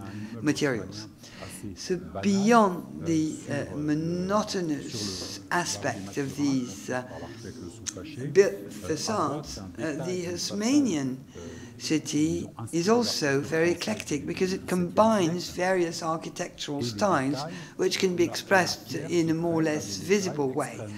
To the left, you have a standard Haussmannian building on Rue des Mathurins, built by Soufachet. To the right, you have a detail inspired from French architecture dating back to the 17th century, and the stone is adorned with lots of details, and so much so that it seems that engraving echoes this very mechanical work on stone, and then stone becomes a very neutral material that is prone to, or is apt to being styled with any kind of technique. So here you see the engraving, but we could then talk about the models which have been used for these facade decors. Here, referring to the first presentation, in this generation of architects, here are drawings drawn by Labrousse when he stayed in Italy. And in opposition to the neoclassic era, there is an interest for materiality. Here, Labrousse is drawing walls. So you have polygonal stones, and this wall was insignia. This is the details of another door in Fileri. And this architect, who won the Prize of Rome, was sketching these walls stone by stone just to observe the architectural quality which is associated to these stones. And this then finds its echoes in the City of Stone of Paris. I took an example because that's an architect which is who is quite singular but also close to Labrousse. That's Jules Amoudrou. He built a few buildings in Paris in which the idea of surface, of cladding, of decor, you see that between the column and the archway. You have the wall, which is totally bare, and then he works with hollows on the access to what's called the Passage of Desire, which is an indoor gallery between two streets, and he implemented all possible technical possibilities offered by stones. You see here a picture showing that the symbolic element to the right was corrected in the engraving in order to look less shocking. But you see here the various techniques and stone cutting techniques that were implemented. So in conclusion, I'd like to talk about alternative assumptions or projects that emerged very quickly and were can be materialized through two images. One is a picture a drawing published by Viollet-le-Duc, in which he proposes an architecture that would be true to the French Middle Ages, using iron beams and bricks. So that's an architecture which is opposed to the City of Stone. This is a city in which you don't use industrial techniques to produce buildings that would give an impression of continuity with the past. But we're building an industrial city that reactivates the inheritance of the Middle Ages. In the very same years, Jules Le Saunier built in Noisiel the main building of the Meunier factory in Noisiel, using materials and techniques which are quite comparable. So this is my conclusion, and this is my last picture to show you a building which is very famous. It's the Castel Bélanger by Gallimard. Gallimard won the first facade competition organized by the city of Paris at a time when the stone facade was considered as boring, and in which architects wanted to go beyond the Haussmannian period in the techniques they implemented and in the materials they were using. So this is going beyond, going past the city of stone. So this building can be called Art Nouveau because the materials which are implemented are quite many, and that's done on purpose. You have Paris stone, brick, metal, painted metal here to add some diversity to the facade. And then you also have sandstone that's also associated to that to create a diversity in color. So the comment is that opening to multicolors or polychromy based on the variety of materials only was not very successful in Paris. Paris remained mostly a white city, despite a few other examples. But the 20th century continued with this very small palette of colors, and just look at Paris. There are very few buildings that break away with this Parisian tradition. There you go. Thank you, and sorry I spoke for a bit too long. Thank you very much, Jean-Philippe Garric, for this presentation. It was truly fascinating to immerse ourselves in the political aspect of the stone during the Haussmann period in Paris. As an architect, it's very interesting to me as well to see how materials are used, whether it is wood or stone. So let's take a coffee break, and we will continue later on with a different keynote speaker. Thank you. So first of all, a reading, Oscar Niemeyer, the Brazilian architect who created this beautiful place, first talks about this project, what led to this project, and then it's an excerpt from another work. Lola is going to read these excerpts.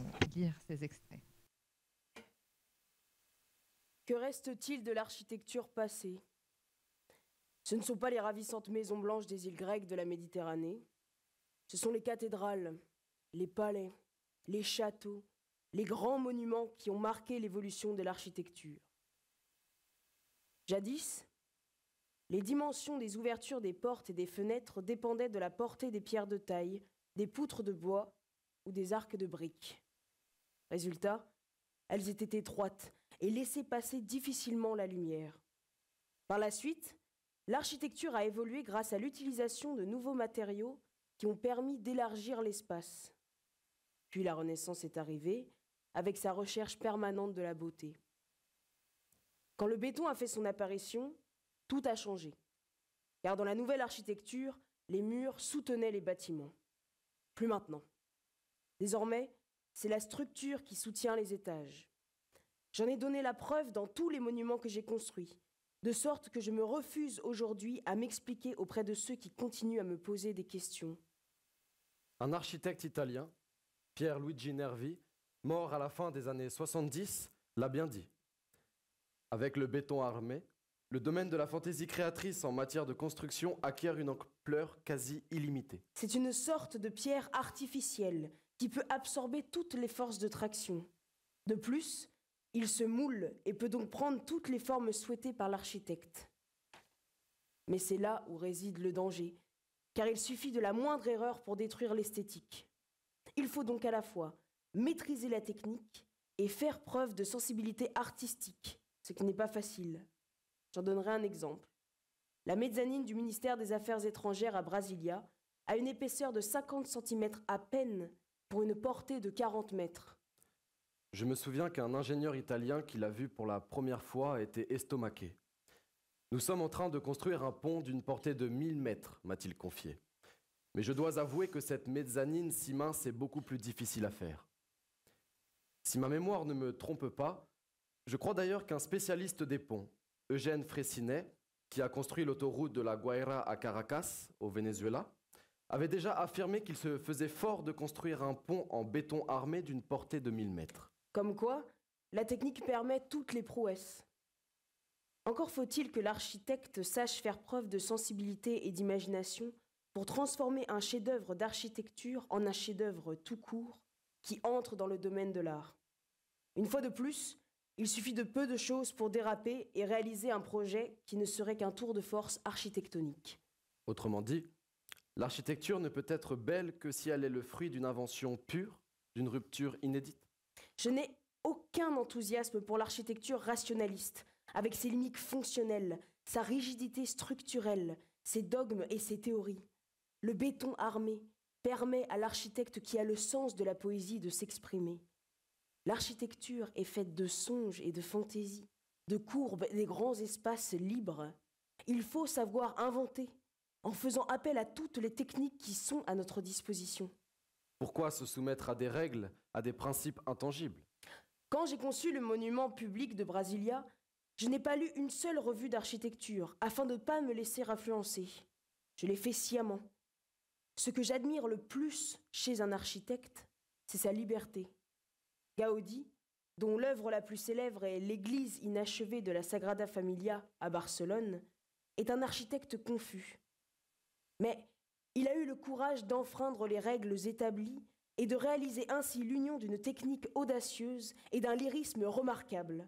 En cela, il occupe une place particulière dans l'architecture moderne. Même si le Corbusier a joué un rôle bien plus important. Lorsque j'ai fait le ministère des Affaires étrangères à Brasilia, je ne me suis pas lancée dans une nouvelle forme d'architecture, comme certains l'ont écrit. J'ai tout simplement voulu prouver qu'il était facile de faire quelque chose qui plaise à tous, une architecture techniquement correcte, mais généreuse, qui n'exige pas de sensibilité particulière. Ce n'est pas le palais qui correspond le mieux à mon tempérament, mais c'est vrai que beaucoup le préfèrent à d'autres. Il est bien construit, moderne, entouré de jardins et de plans d'eau qui le rendent attrayant. Je ne devrais pas faire cet aveu, car certains pourraient penser que je me suis joué de ma propre architecture. Absolument pas. Picasso n'a-t-il pas fait des toiles classiques qui témoignent de sa maîtrise de la peinture? J'ai toujours réagi contre cette architecture qui doit être techniquement bien faite dans les règles. Ce n'est absolument pas ça. L'œuvre architecturale doit être belle, légère, différente. Comment croire qu'on a bâti un monument ou un palais esthétiquement remarquable si, en regardant derrière soi, on constate qu'on n'a rien fait de nouveau, qu'on s'est contenté d'imiter le passé? Quand Le Corbusier, cet architecte si remarquable, a monté les rampes du palais du Congrès à Brasilia, il a eu ces mots que je n'ai pas oubliés. Ici, il y a de l'invention. On peut ne pas aimer les monuments et les palais que j'ai construits pour la nouvelle capitale du Brésil, mais personne ne niera qu'on n'a jamais rien vu de pareil. C'est la question que je pose toujours à ceux qui ont vu Brasilia et qui en reviennent avec un esprit critique. Vous n'aimez pas le palais du Congrès? Vous trouvez son architecture délirante, sans intérêt, leur dis-je, mais avez-vous vu ailleurs quelque chose de pareil? Là est le point de départ de l'architecture, la vraie. Elle ne doit pas être un exercice d'imitation, sauf à la limite lorsqu'il s'agit de construction immobilière. Il faut savoir se dépasser, faire preuve d'imagination.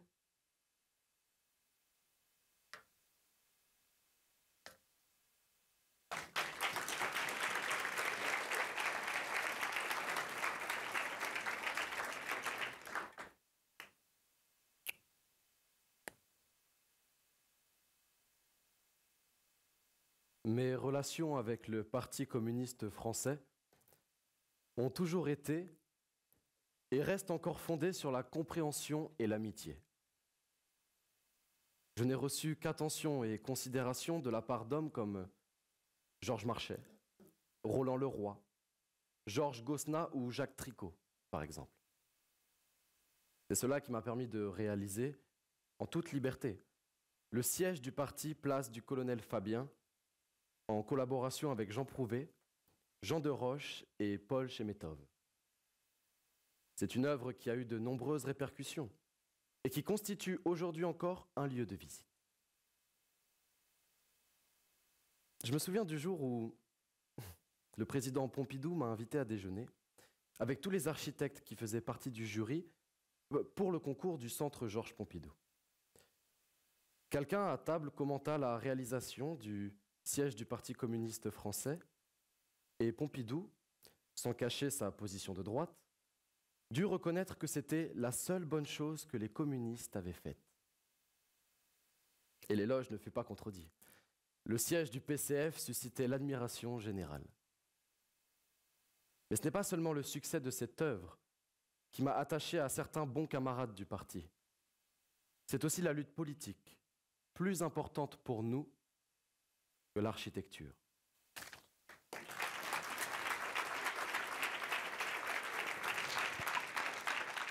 On va continuer donc pour cette deuxième partie de la matinale. On continue aussi avec des lectures. Et cette fois avec un autre grand nom de l'architecture moderniste, donc Charles-Édouard Jeanneret, dit aussi le Corbusier. Et on va écouter un extrait par Lola Mom de Vers l'architecture de 1923 en fait.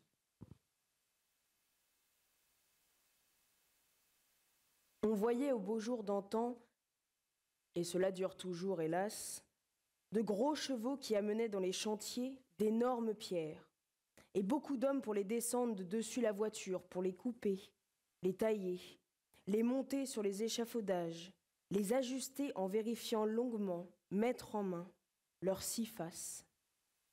Une maison, ça se construisait en 2 ans. Aujourd'hui, on monte des immeubles en quelques mois. Le PO vient de terminer son immense frigorifique de Tolbiac. Il n'est entré dans ce chantier que des grains de sable et de mâche-fer, gros comme des noisettes. Les murs sont minces comme des membranes. Il y a dans ce bâtiment des charges énormes.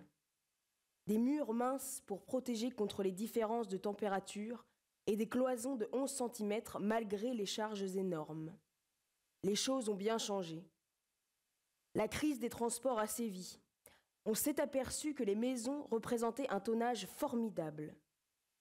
Si l'on diminuait ce tonnage des 4 cm, voilà un état d'esprit moderne. La guerre a secoué les torpeurs. On a parlé de taylorisme. On en a fait.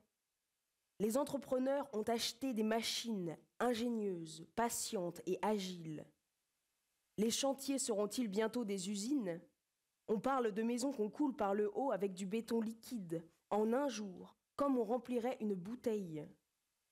Et de fil en aiguille, après avoir fabriqué en usine tant de canons, d'avions, de camions, de wagons, on se dit, ne pourrait-on pas fabriquer des maisons ? Voilà un état d'esprit tout à fait d'époque. Rien n'est prêt, mais tout peut être fait. Dans les 20 années à venir, l'industrie aura groupé les matériaux fixes, semblables à ceux de la métallurgie. La technique aura porté bien au-delà de ce que nous connaissons, le chauffage, l'éclairage et les modes de structure rationnels. Les chantiers ne seront plus des éclosions sporadiques où tous les problèmes se compliquent en s'entassant. L'organisation financière et sociale réalisera, avec des méthodes concertées et puissantes, le problème de l'habilitation et les chantiers qui seront immenses et gérés et exploités comme des administrations. Les lotissements urbains et sururbains seront vastes et orthogonaux, et non plus désespérément biscornus. Ils permettront l'emploi de l'élément de série et l'industrialisation du chantier. L'on cessera peut-être enfin de construire sur mesure. L'évolution sociale fatale aura transformé les rapports entre locataires et propriétaires, aura modifié les conceptions de l'habitation et de l'habitation, et les villes seront ordonnées au lieu d'être chaotiques. La maison ne sera plus cette chose épaisse et qui prétend défier les siècles, et qui est l'objet opulent par quoi se manifeste la richesse. Elle sera un outil, comme l'auto devient un outil. La maison ne sera plus une entité archaïque, lourdement enracinée dans le sol par de profondes fondations, bâtie de dur, et à la dévotion de laquelle s'est instauré depuis si longtemps le culte de la famille, de la race, etc.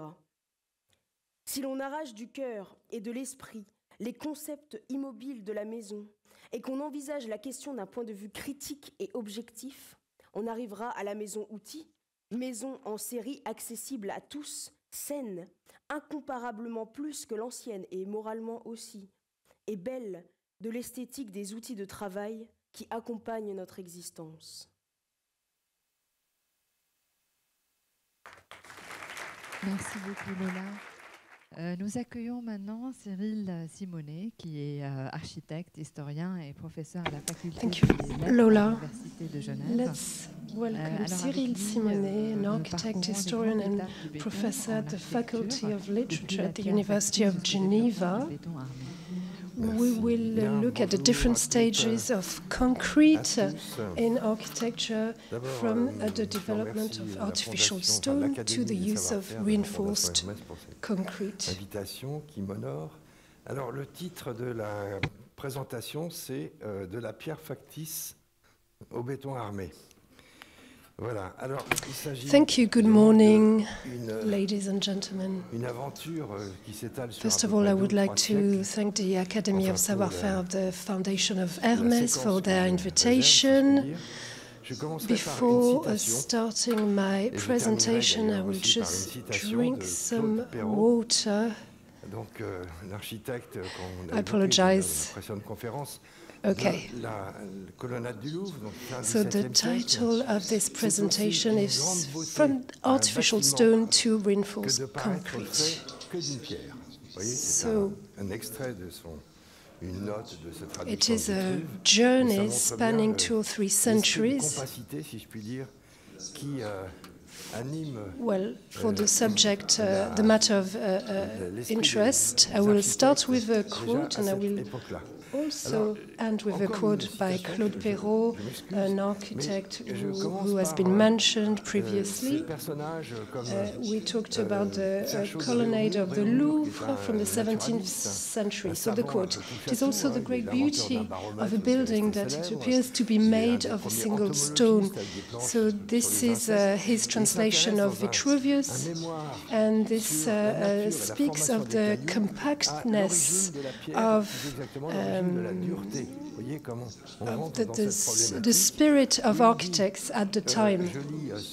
Another quote, I apologize for that, but I would like to start with these leading figures like Ferchaud de Réaumur, a naturalist, a scholar who invented a barometer, a famous barometer. He also studied insects, and he wrote a memoir on the formation of stones and to look at the origins of the hardness of stones. So again, the hardness of stone is very much the heart of the matter. So the quote, "We will not have any difficulty in calling the water that is charged with the matter inherent to the formation of this and all other kinds of stone a lapidary juice or a stony juice or sap." It's quite organic here. The stone is very much alive and engendered, so to speak. So here, 2 images to illustrate these quotes. The first picture being the discovery of Herculaneum. It's a drawing. The second one is a Roman building. So a new curiosity sort of emerged around the issue of Roman concrete meet a number of explorers, or let's say architects, travelers, and the first archaeologists were interested in this. The discovery of Herculaneum was made in 1738, and they were interested in the origins of hardness. So the Academy of Science received a number of memoirs which approached the manufacturing of mortar, of lime, and which addressed the hardness of stone from lime scale that you calcinate, and this leads to lime. How can you then get, with the addition of water, a sort of hardening, a transformation which is problematic? All of these memoirs sent to the Academy of Science are trying to offer a number of experiments or to explain phenomena. On the left, you have the polycarp of the fault, which explains pyramids. The author hadn't even visited the pyramids. It was difficult to go there at the time. But talking about artificial blocks which led to the construction of such pyramids. So in architecture, there's the issue of construction, the theory of construction in this period of time. Now we're in the early 18th century. In a nutshell, architecture relies on two pillars. We saw it in the previous conference. There is the knowledge of stone cutting, the work around the stone, which is ordered through a chain of production, stone masons, stone setters, and in addition to the knowledge and the know-how of architects. So, you have construction and production of architecture through the existence of two geometries. The geometry of the stone mason. You have a drawing here to illustrate this. It is always difficult to interpret that if you don't have this geometrical knowledge. And there's also the geometry of the architect. You have the materials that are being worked on. So you have a competition between these two geometries, but they're also complementary. So you have the stone mason, the stone setter, the architect working together, and this is this works together in a structural manner. So the 18th century, the century of encyclopedias, of the Enlightenment, the century of leading figures who are very much interested in specific domains, and they focus, among other subjects, on construction. So there is after the invention comes the inventory. If you look at construction knowledge, construction methods, traditionally it was done within corporations. The knowledge was passed on vertically, and progressively it became public knowledge, public domain, through the publication of scholarly works. But before, this knowledge was kept within the limits of corporations, and at a given time there was the mathematization of knowledge in construction as well. So you have new ways of seeing, of interpreting, of understanding, especially in terms of knowledge, the theory of the thrust of the vaults, with the works of Philippe de Laïre, with the writings of fortification engineers such as Balland. So construction will escape gradually the clout, the traditional clout of mason masters, the masters of masonry.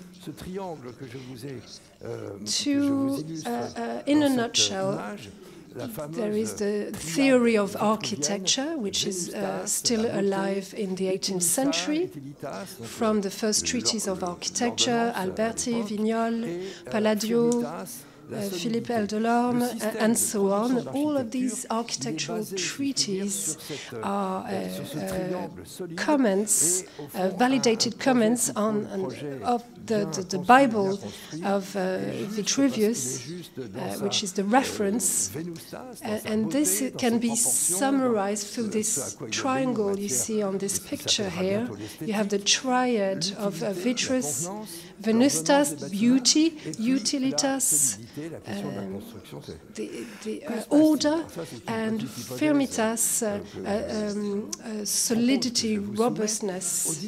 So architecture relies on this solid triangle, and any well-designed, well-constructed project is fair, is right, because it meets the demands of this triangle: beauty, venustas, utility, utilitas, and firmitas, solidity, the solidity of construction.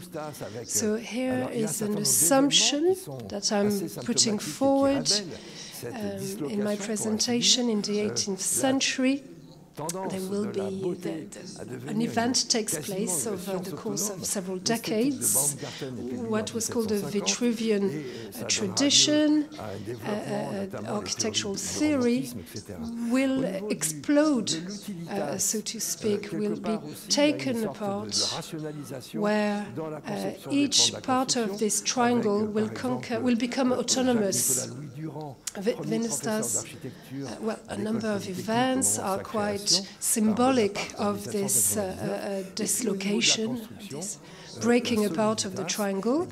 So beauty becomes almost an autonomous science.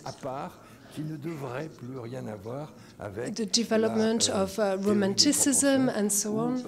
In terms of utilitas, there is a rationalization of construction plans with Jacques-Nicolas Louis-Durand, the first professor of architecture at the Polytechnic School when it was created by Bonaparte in 1789, and through construction, in construction, soliditas, this material, this matter, will be the subject of a standalone science, which will be very different from the theory of proportions or the issue of utility. So a number of events will shed light on this change, on these events and this explosion.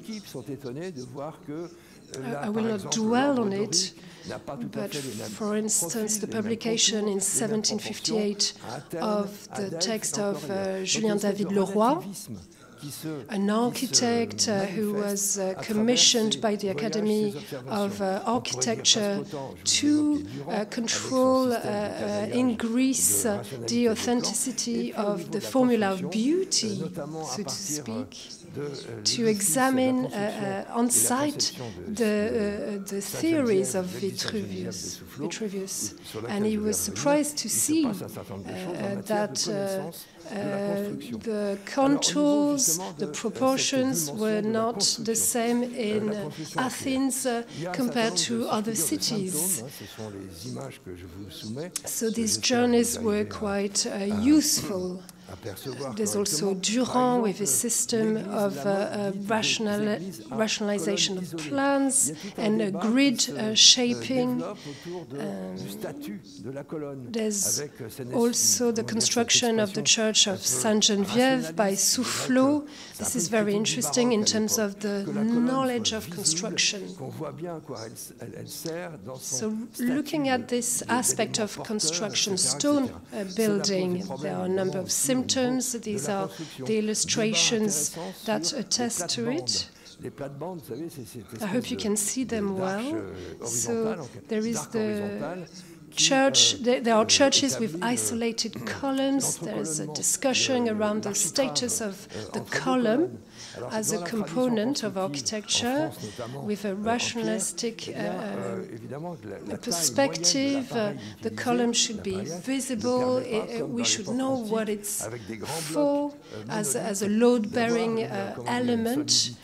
This is problematic in terms of construction, of course. It is an interesting discussion. There is a discussion also on horizontal arches, which establish the space between the columns in the construction tradition in France, in particular for stone.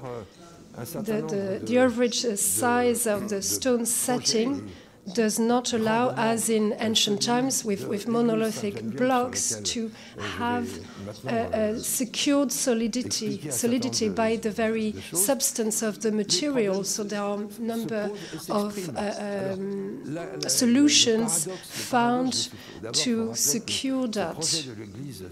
In terms of bridges, there are some fascinating experiments also. And looking at a number of projects, the Church of Sainte-Geneviève, which you can see on the screen. So there are a number of problems which are being expressed. This is paradoxical because this project of the church, Sainte-Geneviève Church, was a whim from Louis XV in the 1750s, or perhaps a little earlier, in 1744. And on the battlefield, he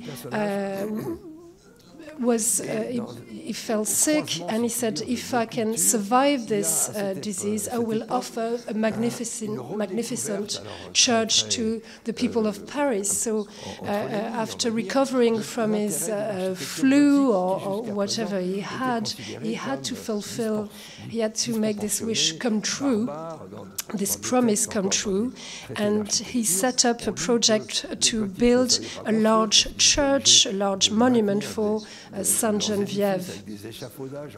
So this figure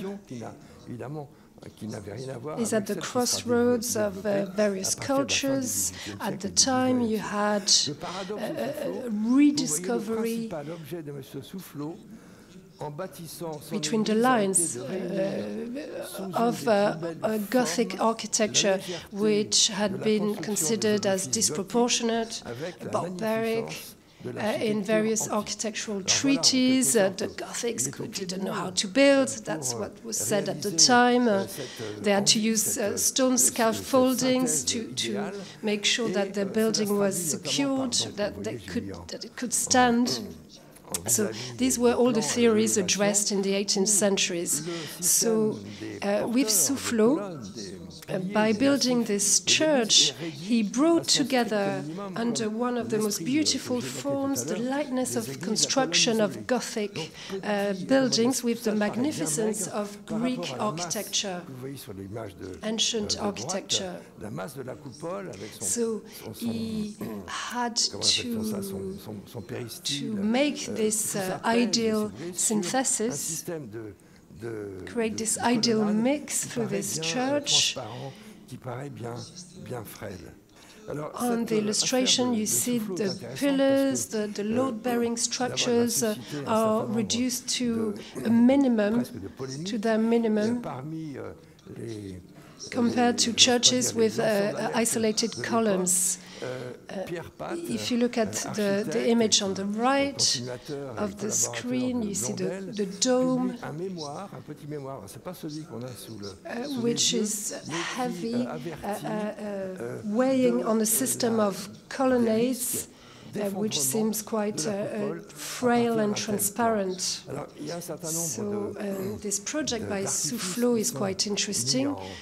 It raised a number of almost controversies. De la pierre armée qui a déjà été utilisée lors de l'édification de la colonnade de Perret. Whistleblowers of the time, Pierre Pat, an architect who was a collaborator of Blondel, published a memoir, not the one you can see on the screen, but a text which warned about the risks of the collapse of the dome with such a plan, such an architectural plan. So a number of artificial structures are developed. The reinforced stone, which was used for the colonnade of Perrault, it is used again here in order to find a solution to this paradox of having the finesse of Gothic architecture, in simple terms, with the magnificence, the beauty, and the appearance, the beautiful proportions of Greek architecture. So among those, you have these structures, this framework. This is not the origin of reinforced concrete, but it is a system of cast iron devices for the architect to have these beautiful proportions with a stone setting structure which is used by the world of production, the world of stonemasons. So this Sainte-Geneviève church started in the late 1700s. It ended in the 1791. There were a number of issues with the fortifications. During the French Revolution, it was decided to change the program to transform this church into a cenotaph, into a pantheon, which involved a number of modifications in terms of the design of the works. In 1796, while the crown or this dome was set on top of the building, there was a number of structural issues, especially north of the cross of the nave. It was very specific, very precise. A night of March 1796, there were cracks and noises, worrying noises. So at the time, of course, the Minister of the Interior, Benezek, during the Directoire, was very much concerned, as all of his collaborators. They decide to appoint two external commissions or committees to understand the problem, as if Pierre Pat's warnings were becoming true. So the first committee, made of architects, will establish a report and say in its expertise it's normal. There's a problem of thickness of material with such a load. You need to reinforce those stacks, those columns, which are too vulnerable, fragile. So the next committee, made of engineers, offers another interpretation which is radically different. No, it's not the problem of thinness of columns, it's an issue with the organization of the system of strength, the pathway of the strength. So they are offering to add buttresses to the structure. So there you go, poor minister. In a pickle, two different expertise reports. So he appointed a third commission with mathematicians. And mathematicians looked at all this and said, okay, we're very happy we're involved in all this. but we don't know exactly what to do. So they suggest, with good common sense, they said, okay, let's talk to the masons. They're the ones who built this, so let's ask them questions about how they built it. So they took samples from the walls to see how they were built. And on this graph, to the left of the picture, you can see something very interesting, because these are the surveys of the samples taken in situ, showing that there are obvious defects in the stone cutting process. So that was a tradition with Parisian masons. They had a tradition to, you know, when you have two perfectly cut blocks that are perfectly flat on one side but are rough on the others, they place some wooden blocking parts to have a good compaction over the entire work. So, why am I telling you this story? Well, because it's all a matter of cement, of mortar, and of construction defect that led to this concern and to this radical way to revisit the way these large stone buildings were being built. After Soufflot died in 1780, I think, the site is managed by Jean-Baptiste Rondelet. Jean-Baptiste Rondelet is a well-versed architect who knows everything about the theories of construction. And interestingly enough, when he started working on the church, Rondelet conducted experiments.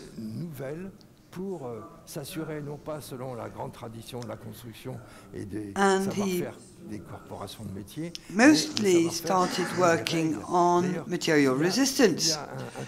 You have excerpts from his book called The Art of Building, and you have the drawing of this machine he uses to assess the compression forces exerted on the stones.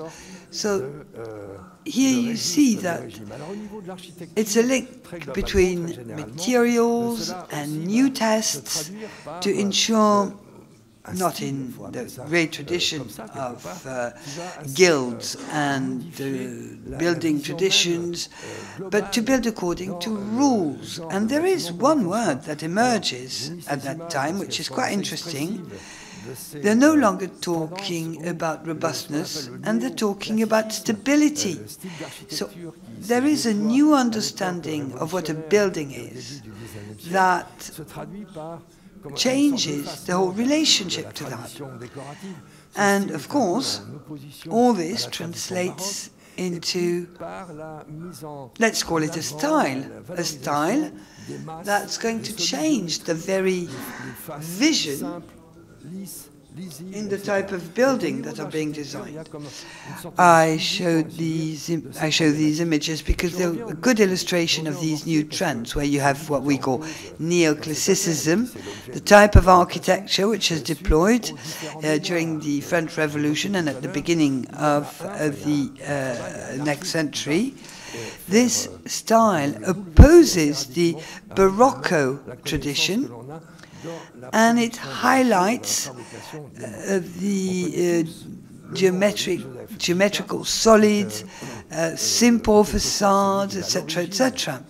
So in architecture, architecture is a reflection of the work conducted on material resistance and materials and building stability. Now, there is one paper that's going to totally transform the knowledge we have about producing lime and mortars. We all know the name of Louis-Joseph Vicat, the man who discovered cement and who is a pioneer in cement making. He was a young engineer in 1810. He was sent on an internship to work on a bridge that was being built, the Souillac Bridge in Dordogne. So it was an internship, and back in the days, internships were not lasting 6 months, but they were lasting 6 years, and he had nothing to do because, the bridge was being built, but these were still the Napoleonic wars, so there was no much money to build the bridge. So he had days in which he had nothing else to do but testing limestone that he burnt at different temperatures, to which he added some adjuvants, silica, sand, etc. And he reported this in a beautiful table, which I'm showing to you on this slide. And in 1880, when he published this beautiful paper in the Journal of Chemistry entitled Research, Experimental Research on Construction, Limestone, Concretes and Ordinary Mortars, the article includes more than 100 of such tables, showing the relationship to knowledge people had back in the days. They tested, compared, etc. And that's a perfect representation of the transformation in the field of acquiring knowledge that took place, not just in the field of construction, it also occurred in the field of physics, mathematics, natural sciences, biology, etc., etc. So, let's come back to concrete. We are at the beginning of the 1820s. Eh bien, le béton va être exploité, par exemple, vous avez pour la construction, l'établissement et l'agrandissement des ports. Un système the production of cement and concrete started developing. What were cement and concrete back in the days? Well, they were supposed to be invisible materials, and for an architect, concrete does not exist. But in civil engineering and in large works in a developing Europe, concrete is used for the enlargement of harbors. They had a system to produce large blocks of artificial stone, which they then threw at sea. And this is why in cities like Marseille, Toulon, or even Algiers, after the French invasion or conquest of the country, an architect was commissioned to create a harbor, and he organized huge works to build jetties and pontoons, etc. In cement, we have a similar work, and the Suez Canal is a very interesting example of that. In 1860, the Suez Canal was a huge site, and it's the cement manufacturing that was awarded the contract. It was, and it's such a huge project that propelled the company in very high spheres. So all this to say what? Well, just to say that concrete is something you're not supposed to see. Whereas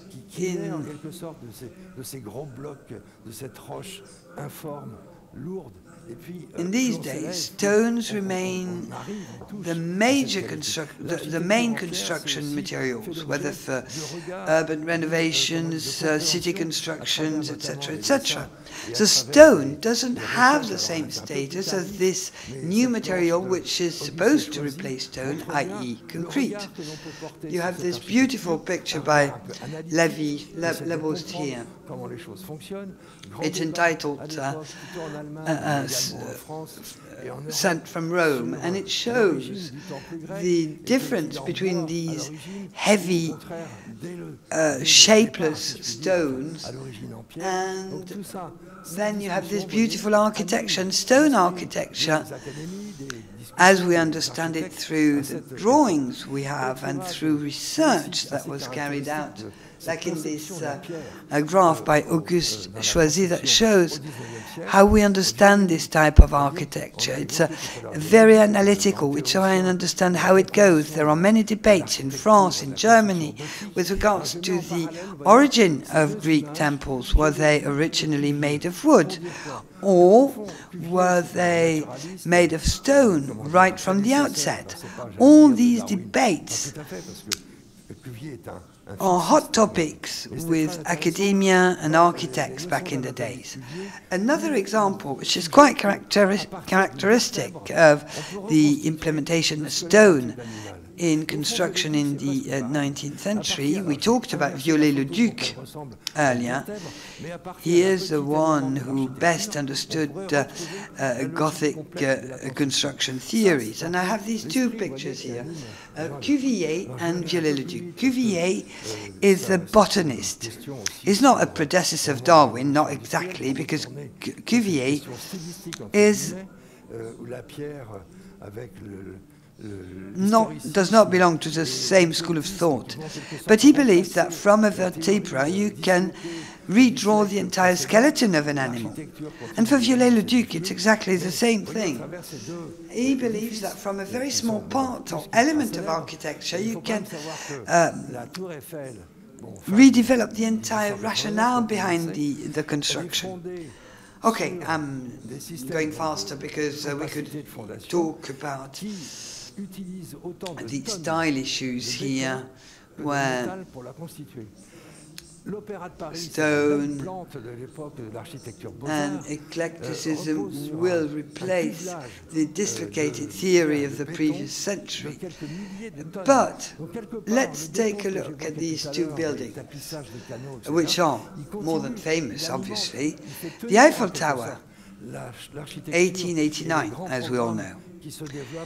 It was erected on foundations which use as many tons of concrete as the weight of the metal that was used to build the Eiffel Tower.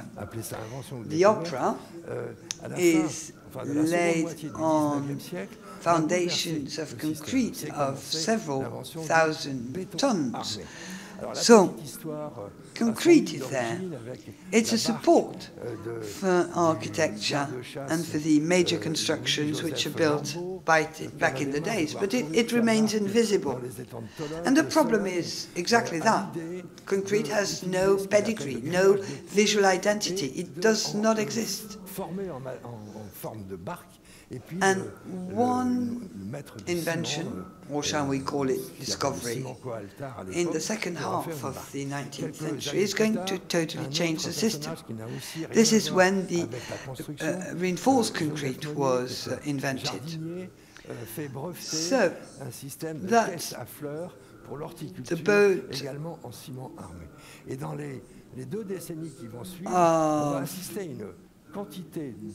a lodge guard who was fed up seeing his boat being rotten in the pond. So his name was Louis-Joseph Lambeau, and he decided to use cement to line his boat. A few years later, Mr. Meunier, a gardener, filed a patent for a system of flower boxes, also made of reinforced cement. And in the years after that, there is a proliferation of inventions using reinforced cement or concrete. I started working on the history of reinforced concrete, and when I started working on reinforced concrete, I spent a few days at the National Institute of Intellectual Property, and before 1905, which is a very important date in the history of reinforced concrete, I found more than almost 2,000 patents filed on the use of reinforced concrete. So it shows you that reinforced concrete was one way that allowed concrete to really emerge from underneath the soil. Here is a patent by Ennebic, an expert in reinforced concrete, and he invented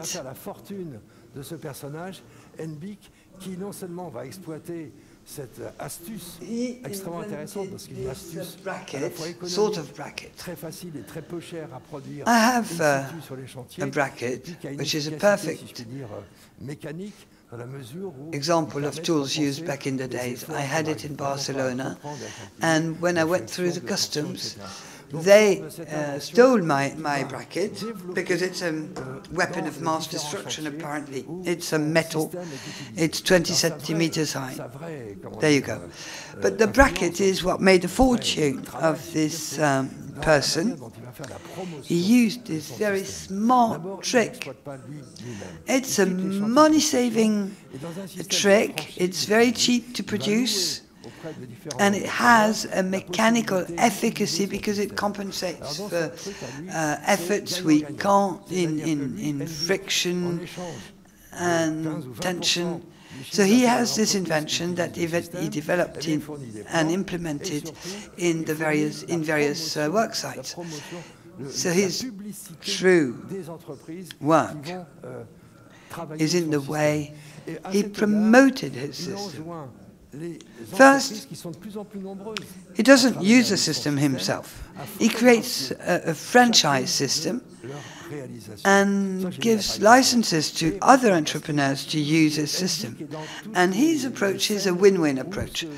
So, for 15% of the sales of the company using his system, he provides the blueprints, and also he promotes the companies that are going to work with his system. And this is why he encourages companies, an increasingly larger number of companies working with his system, to take pictures of the buildings they built. Why? Because Ennebic is very much present in all trade shows revolving around construction.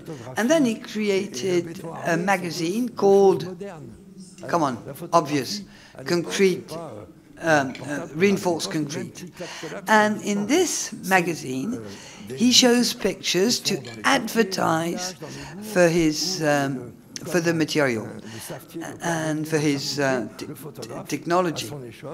And he asked all his franchisees to take pictures of their works.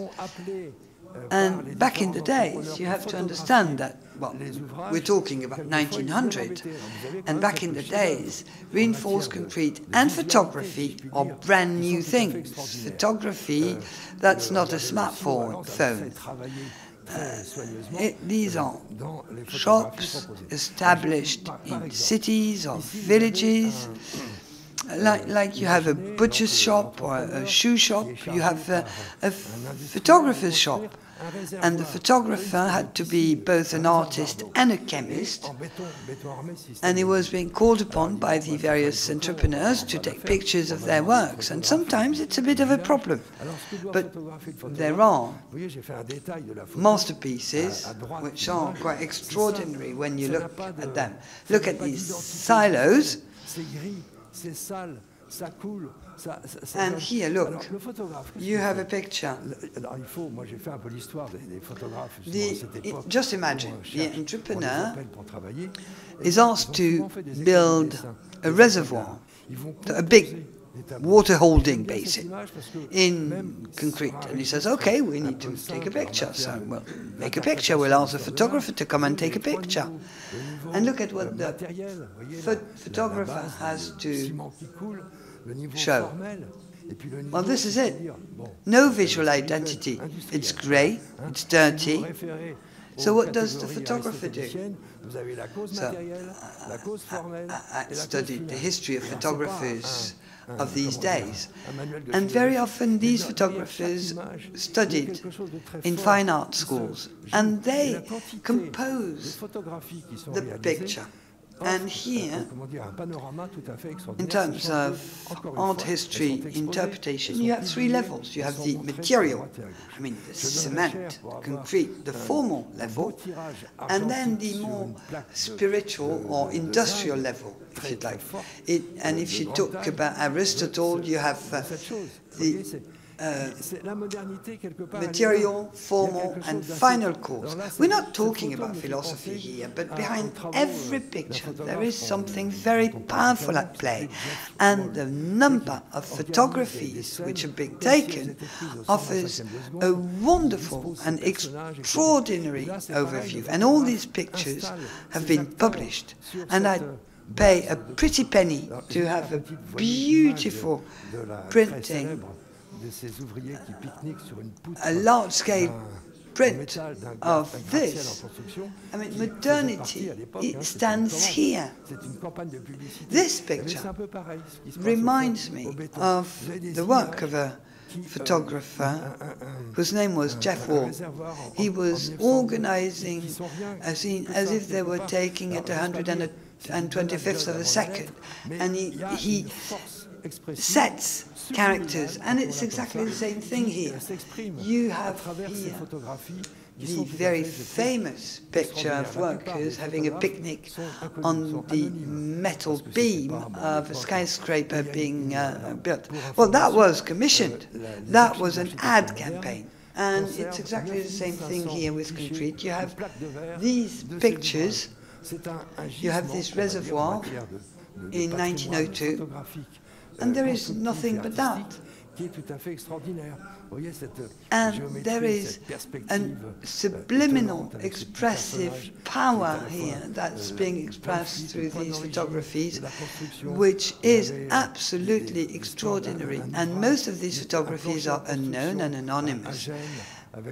But FYI, the archives of modern architecture keep almost 10,000 such pictures. It's a gold mine in terms of photography heritage, which is absolutely extraordinary. Look at this geometry, this amazing perspective with this small character here. You have this splendid work here. This is a building of a flooring in Genoa. This picture, which is very interesting to me, I'll tell you why. This is in Egypt.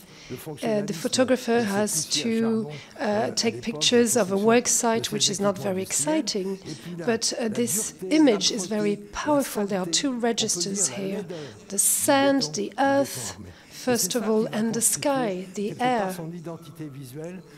And in the juxtaposition there are two worlds, the material and the tangible and the intangible world.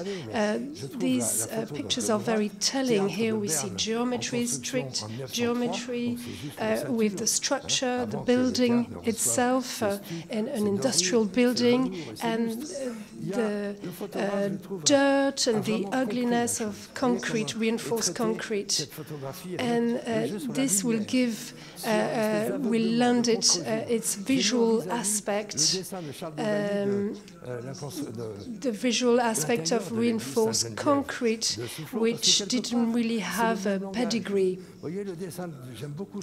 So the picture on the right, you have the Theatre of Bern, which has been built in 1903. So you just see the main frame here with, before the girding and the velvet and the light structures. The photographer really understood what was at stake here. You see the play of light, the alignment, the contre-jour.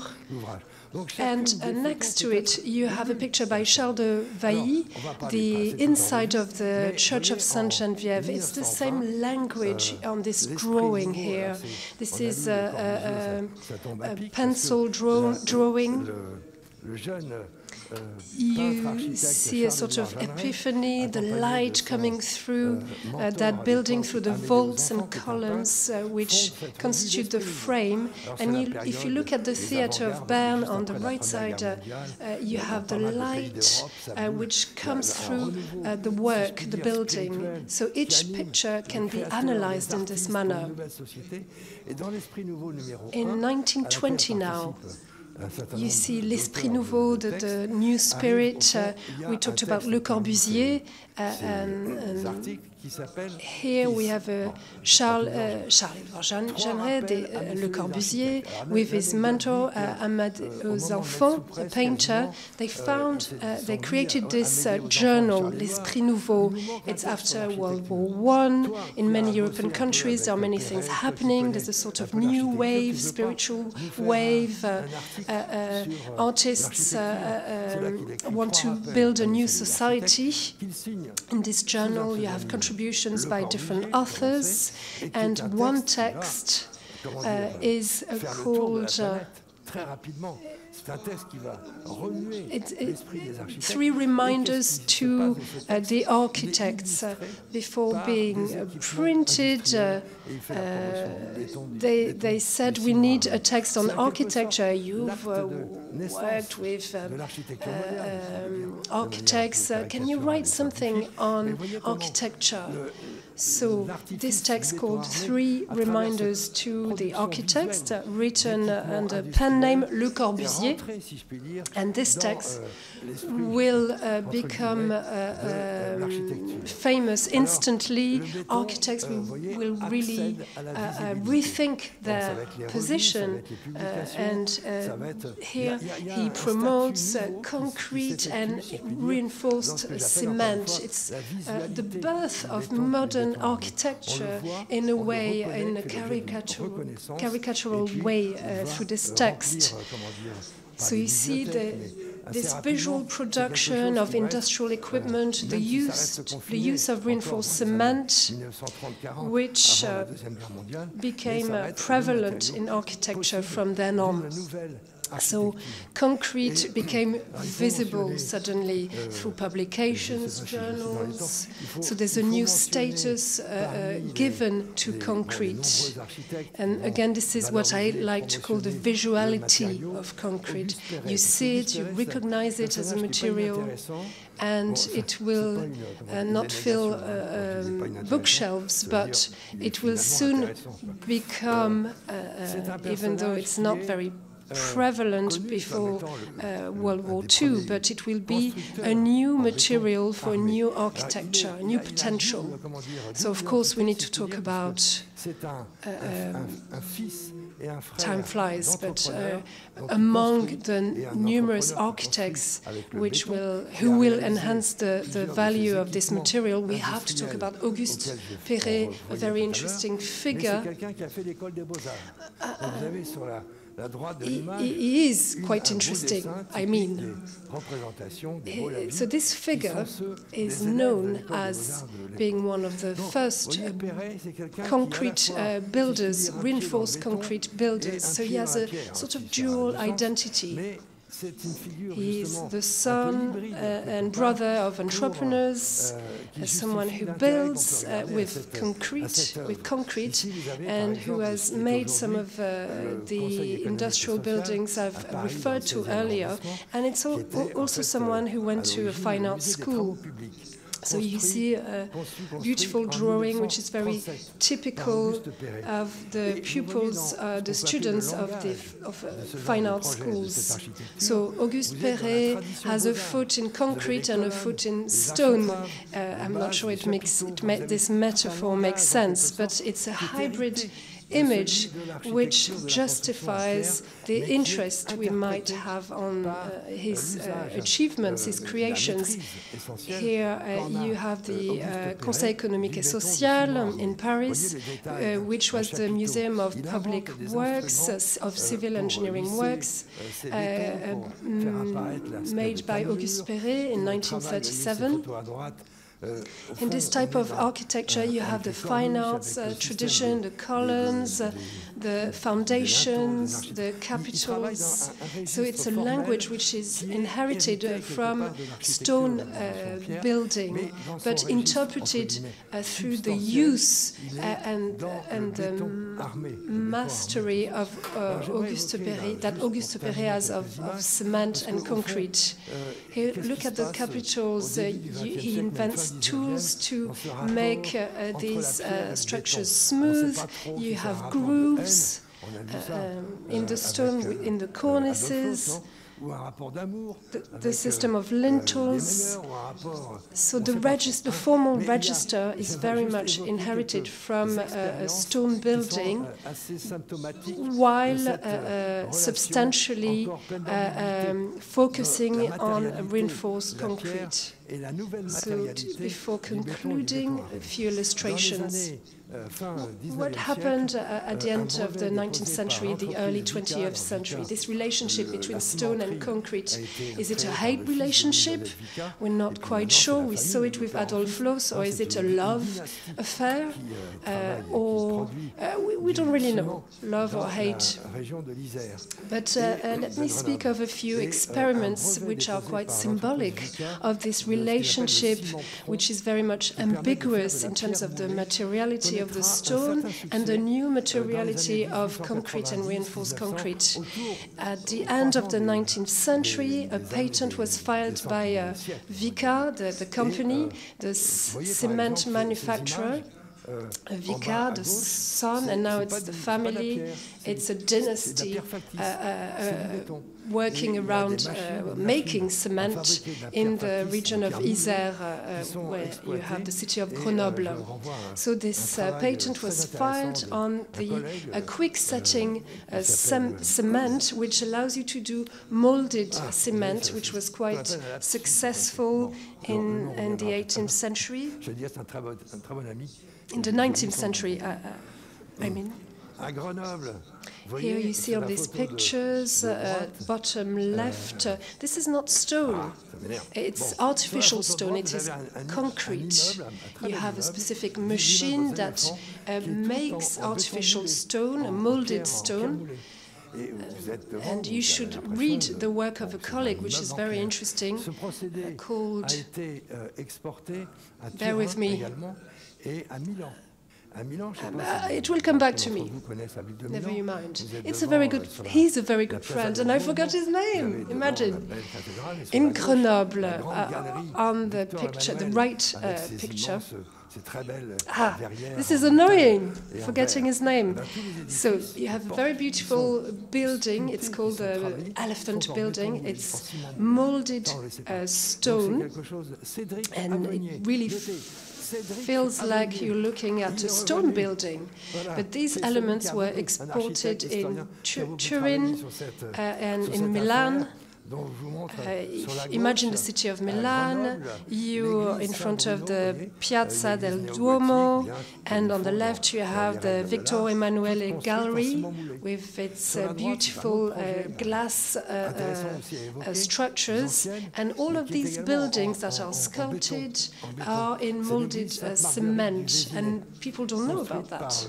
Ah, Cédric Avenier, that's my friend's name, write it down, it came back to me. An architect, historian who worked very much on these buildings and this subject. So in Grenoble you have the Church of Saint-Bruno, neo-Gothic style, and it's molded cement again. Another project on the right, the picture on the right, it's more, it's an older church, Église Sainte-Marguerite in Le Vésinet, built by Coignet and Boileau in 1855. So this church had an unfortunate fate. The construction system was imposed by the promoter of all the construction done in Le Viséné, Alphonse Le Palu, a friend of François Coignet, and he had just filed a patent on agglomerated concrete. The architect said okay, but he didn't want to hear about concrete. And you see the detail here on the right. You see the appearance of a stone construction, but the concrete at the time was not very well controlled, and stains came up. You had shadows which were quite ugly on the surface of the church, which discredited in part the invention of Coignet, which was a great invention, nevertheless.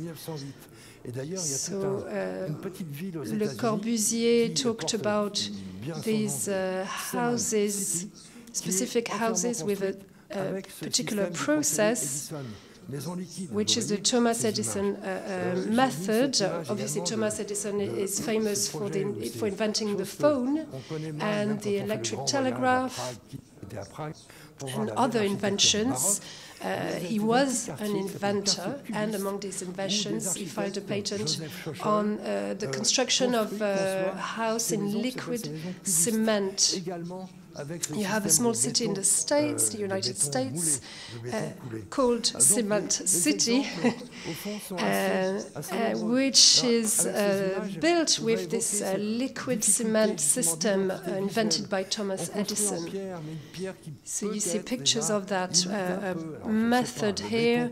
If you go to Prague to see the beautiful Baroque architecture, well, there's a small neighborhood, the Cubist neighborhood, where you have architects like Joseph Chochol designing these cubist houses, dwellings, using this system of molded concrete.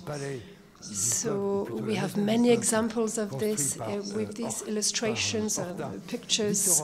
I wanted to talk about this problem of visual identity. So you have an artificial stone, a liquid stone. You have constructions in concrete that we've seen imitating stone. So something is not clear here. It's quite hybrid in terms of its visual aspect. But you have here very interesting examples. The stairs of the Palace of the People, or the House of the People, built by Victor Horta.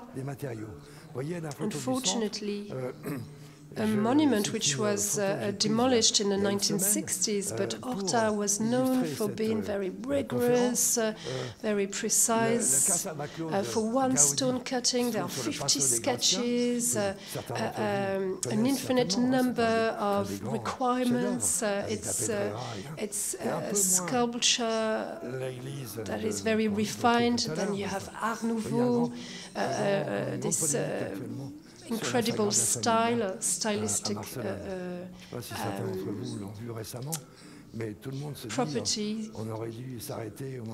This is then a picture I took a week ago to illustrate this conference. On the right, you have the Casa Batlló by Gaudí on the Paseo de Gracia. You may know of this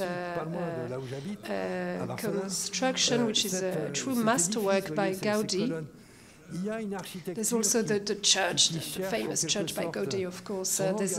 There's a controversy on this famous Familia Sagrada Familia, and some people are saying we should have stopped when Gaudí died. Maybe we're doing too much with this building, with this church. So these are buildings made in stone. You see that the stone is sort of liquefied here. In Barcelona, there's also a building with its columns, and this architecture is sort of looking for a specific language. And I enjoy that, the unpredictable aspect of this type of architecture. We don't know what language to use. And talking about the built world, there are many things we could talk about. I like this relationship. Here you can recognize on the left a detail from the Falling Water of Frank Lloyd Wright, where you see the stone and concrete resonating in their own register. You have the massive column and the stack of the stone and the different concrete elements brought together, which makes me think of these counter-constructions of Theo van Doesburg in neoplasticism. This language, here you have coincidences which are quite telling in this new architecture with the use of this material. A project I like very much here, an architect which became famous 3 to 4 years ago because he was awarded the Pritzker Prize, Alejandro Aravena from Chile. On the left, you have 3 blocks of stone that are superimposed. So here, this is an allegory, a metaphor, in a way, which shows which really shows the use of concrete and reinforced concrete. So here you have a flurry of examples. There are many other examples, of course. This shows the use of stone in contemporary architecture. The Pavilion of Miss van der Rohe, which is a masterpiece in Barcelona, the use of space and the materials. And it's a tribute to marble, to onyx, to travertine. Peter Zumthor uses stone in a very interesting manner in his baths. You have the stones being stacked. There's Perronin for a recent project, Demeron, a very interesting dwelling. Porzon Park, this is more ambiguous here. It's another type of stone, a staple stone. And he says, because in France we don't really know how to use this material, so I use it in a different manner. So it's a sort of catch-22 in the discourse, but never mind. So many different interesting examples. And to conclude, a quote, as I promised you at the beginning of my speech, Tadao Ando, concrete is the marble of the 20th century. Thank you very much for your attention. Donc on continue et on termine with the last avec reading. la dernière lecture qu'on va entendre sur une lecture en fait avec Auguste Perret. Auguste Perret. It's a beautiful transition after your presentation, Mr. Simonnet. And there are some aphorisms that are very interesting. It's the first edition in 1952 of Contribution to a Theory of Architecture. So over to Lola and Baptiste for this reading. Thank you. La construction est la langue maternelle de l'architecte. L'architecte est un poète qui pense et parle en construction. Technique, permanent hommage rendu à la nature, essentiel aliment de l'imagination, authentique source d'inspiration, prière de toute la plus efficace langue maternelle de tout créateur. Technique, parler en poète nous conduit en architecture. L'édifice. C'est la charpente munie des éléments et des formes imposées par les conditions permanentes qui, le soumettant à la nature, le rattachent au passé et lui confèrent la durée. À l'origine, il n'est d'architecture que de charpente en bois. Pour éviter le feu, on construit en dur. Et le prestige de la charpente en bois est tel qu'on en reproduit tous les traits jusqu'aux têtes de cheville. À partir de ce moment, l'architecture dite classique n'est plus qu'un décor. Entre-temps s'élève sur le sol de France le roman, puis l'ogival, nervures et arcs boutants, véritable charpente de pierre qui couvre l'Europe. Enfin, voici la charpente d'acier, puis, née en France, la charpente en béton de ciment armé, prête à couvrir le monde d'une authentique architecture. Les grands édifices d'aujourd'hui comportent une ossature, une charpente en acier ou en béton de ciment armé. L'ossature est à l'édifice ce que le squelette est à l'animal. De même que le squelette de l'animal, rythmé, équilibré, symétrique, contient et supporte les organes les plus divers et les plus diversement placés. De même, la charpente de l'édifice doit être composée, rythmée, équilibrée, symétrique même. Elle doit pouvoir contenir les organes, les organismes les plus divers et les plus diversement placés exigés par la fonction. Et la destination. Celui qui dissimule une partie quelconque de la charpente se prive du seul légitime et plus bel ornement de l'architecture. Celui qui dissimule un poteau commet une faute. Celui qui fait un faux poteau commet un crime. Les conditions passagères et les conditions permanentes satisfaites, l'édifice ainsi soumis à l'homme et à la nature aura du caractère, il aura du style, il sera harmonieux. Caractère, style, harmonie, jalonnent le chemin qui, par la vérité, conduit à la beauté. C'est par la splendeur du vrai que l'édifice atteint à la beauté. Le vrai est dans tout ce qui a l'honneur et la peine de porter ou de protéger. Ce vrai, c'est la proportion qui le fera resplendir. Et la proportion, c'est l'homme même. Celui qui, sans trahir les matériaux ni les programmes modernes, aurait produit une œuvre qui semblerait avoir toujours existé, qui, en un mot, serait banale. Je dis que celui-là pourrait se tenir pour satisfait.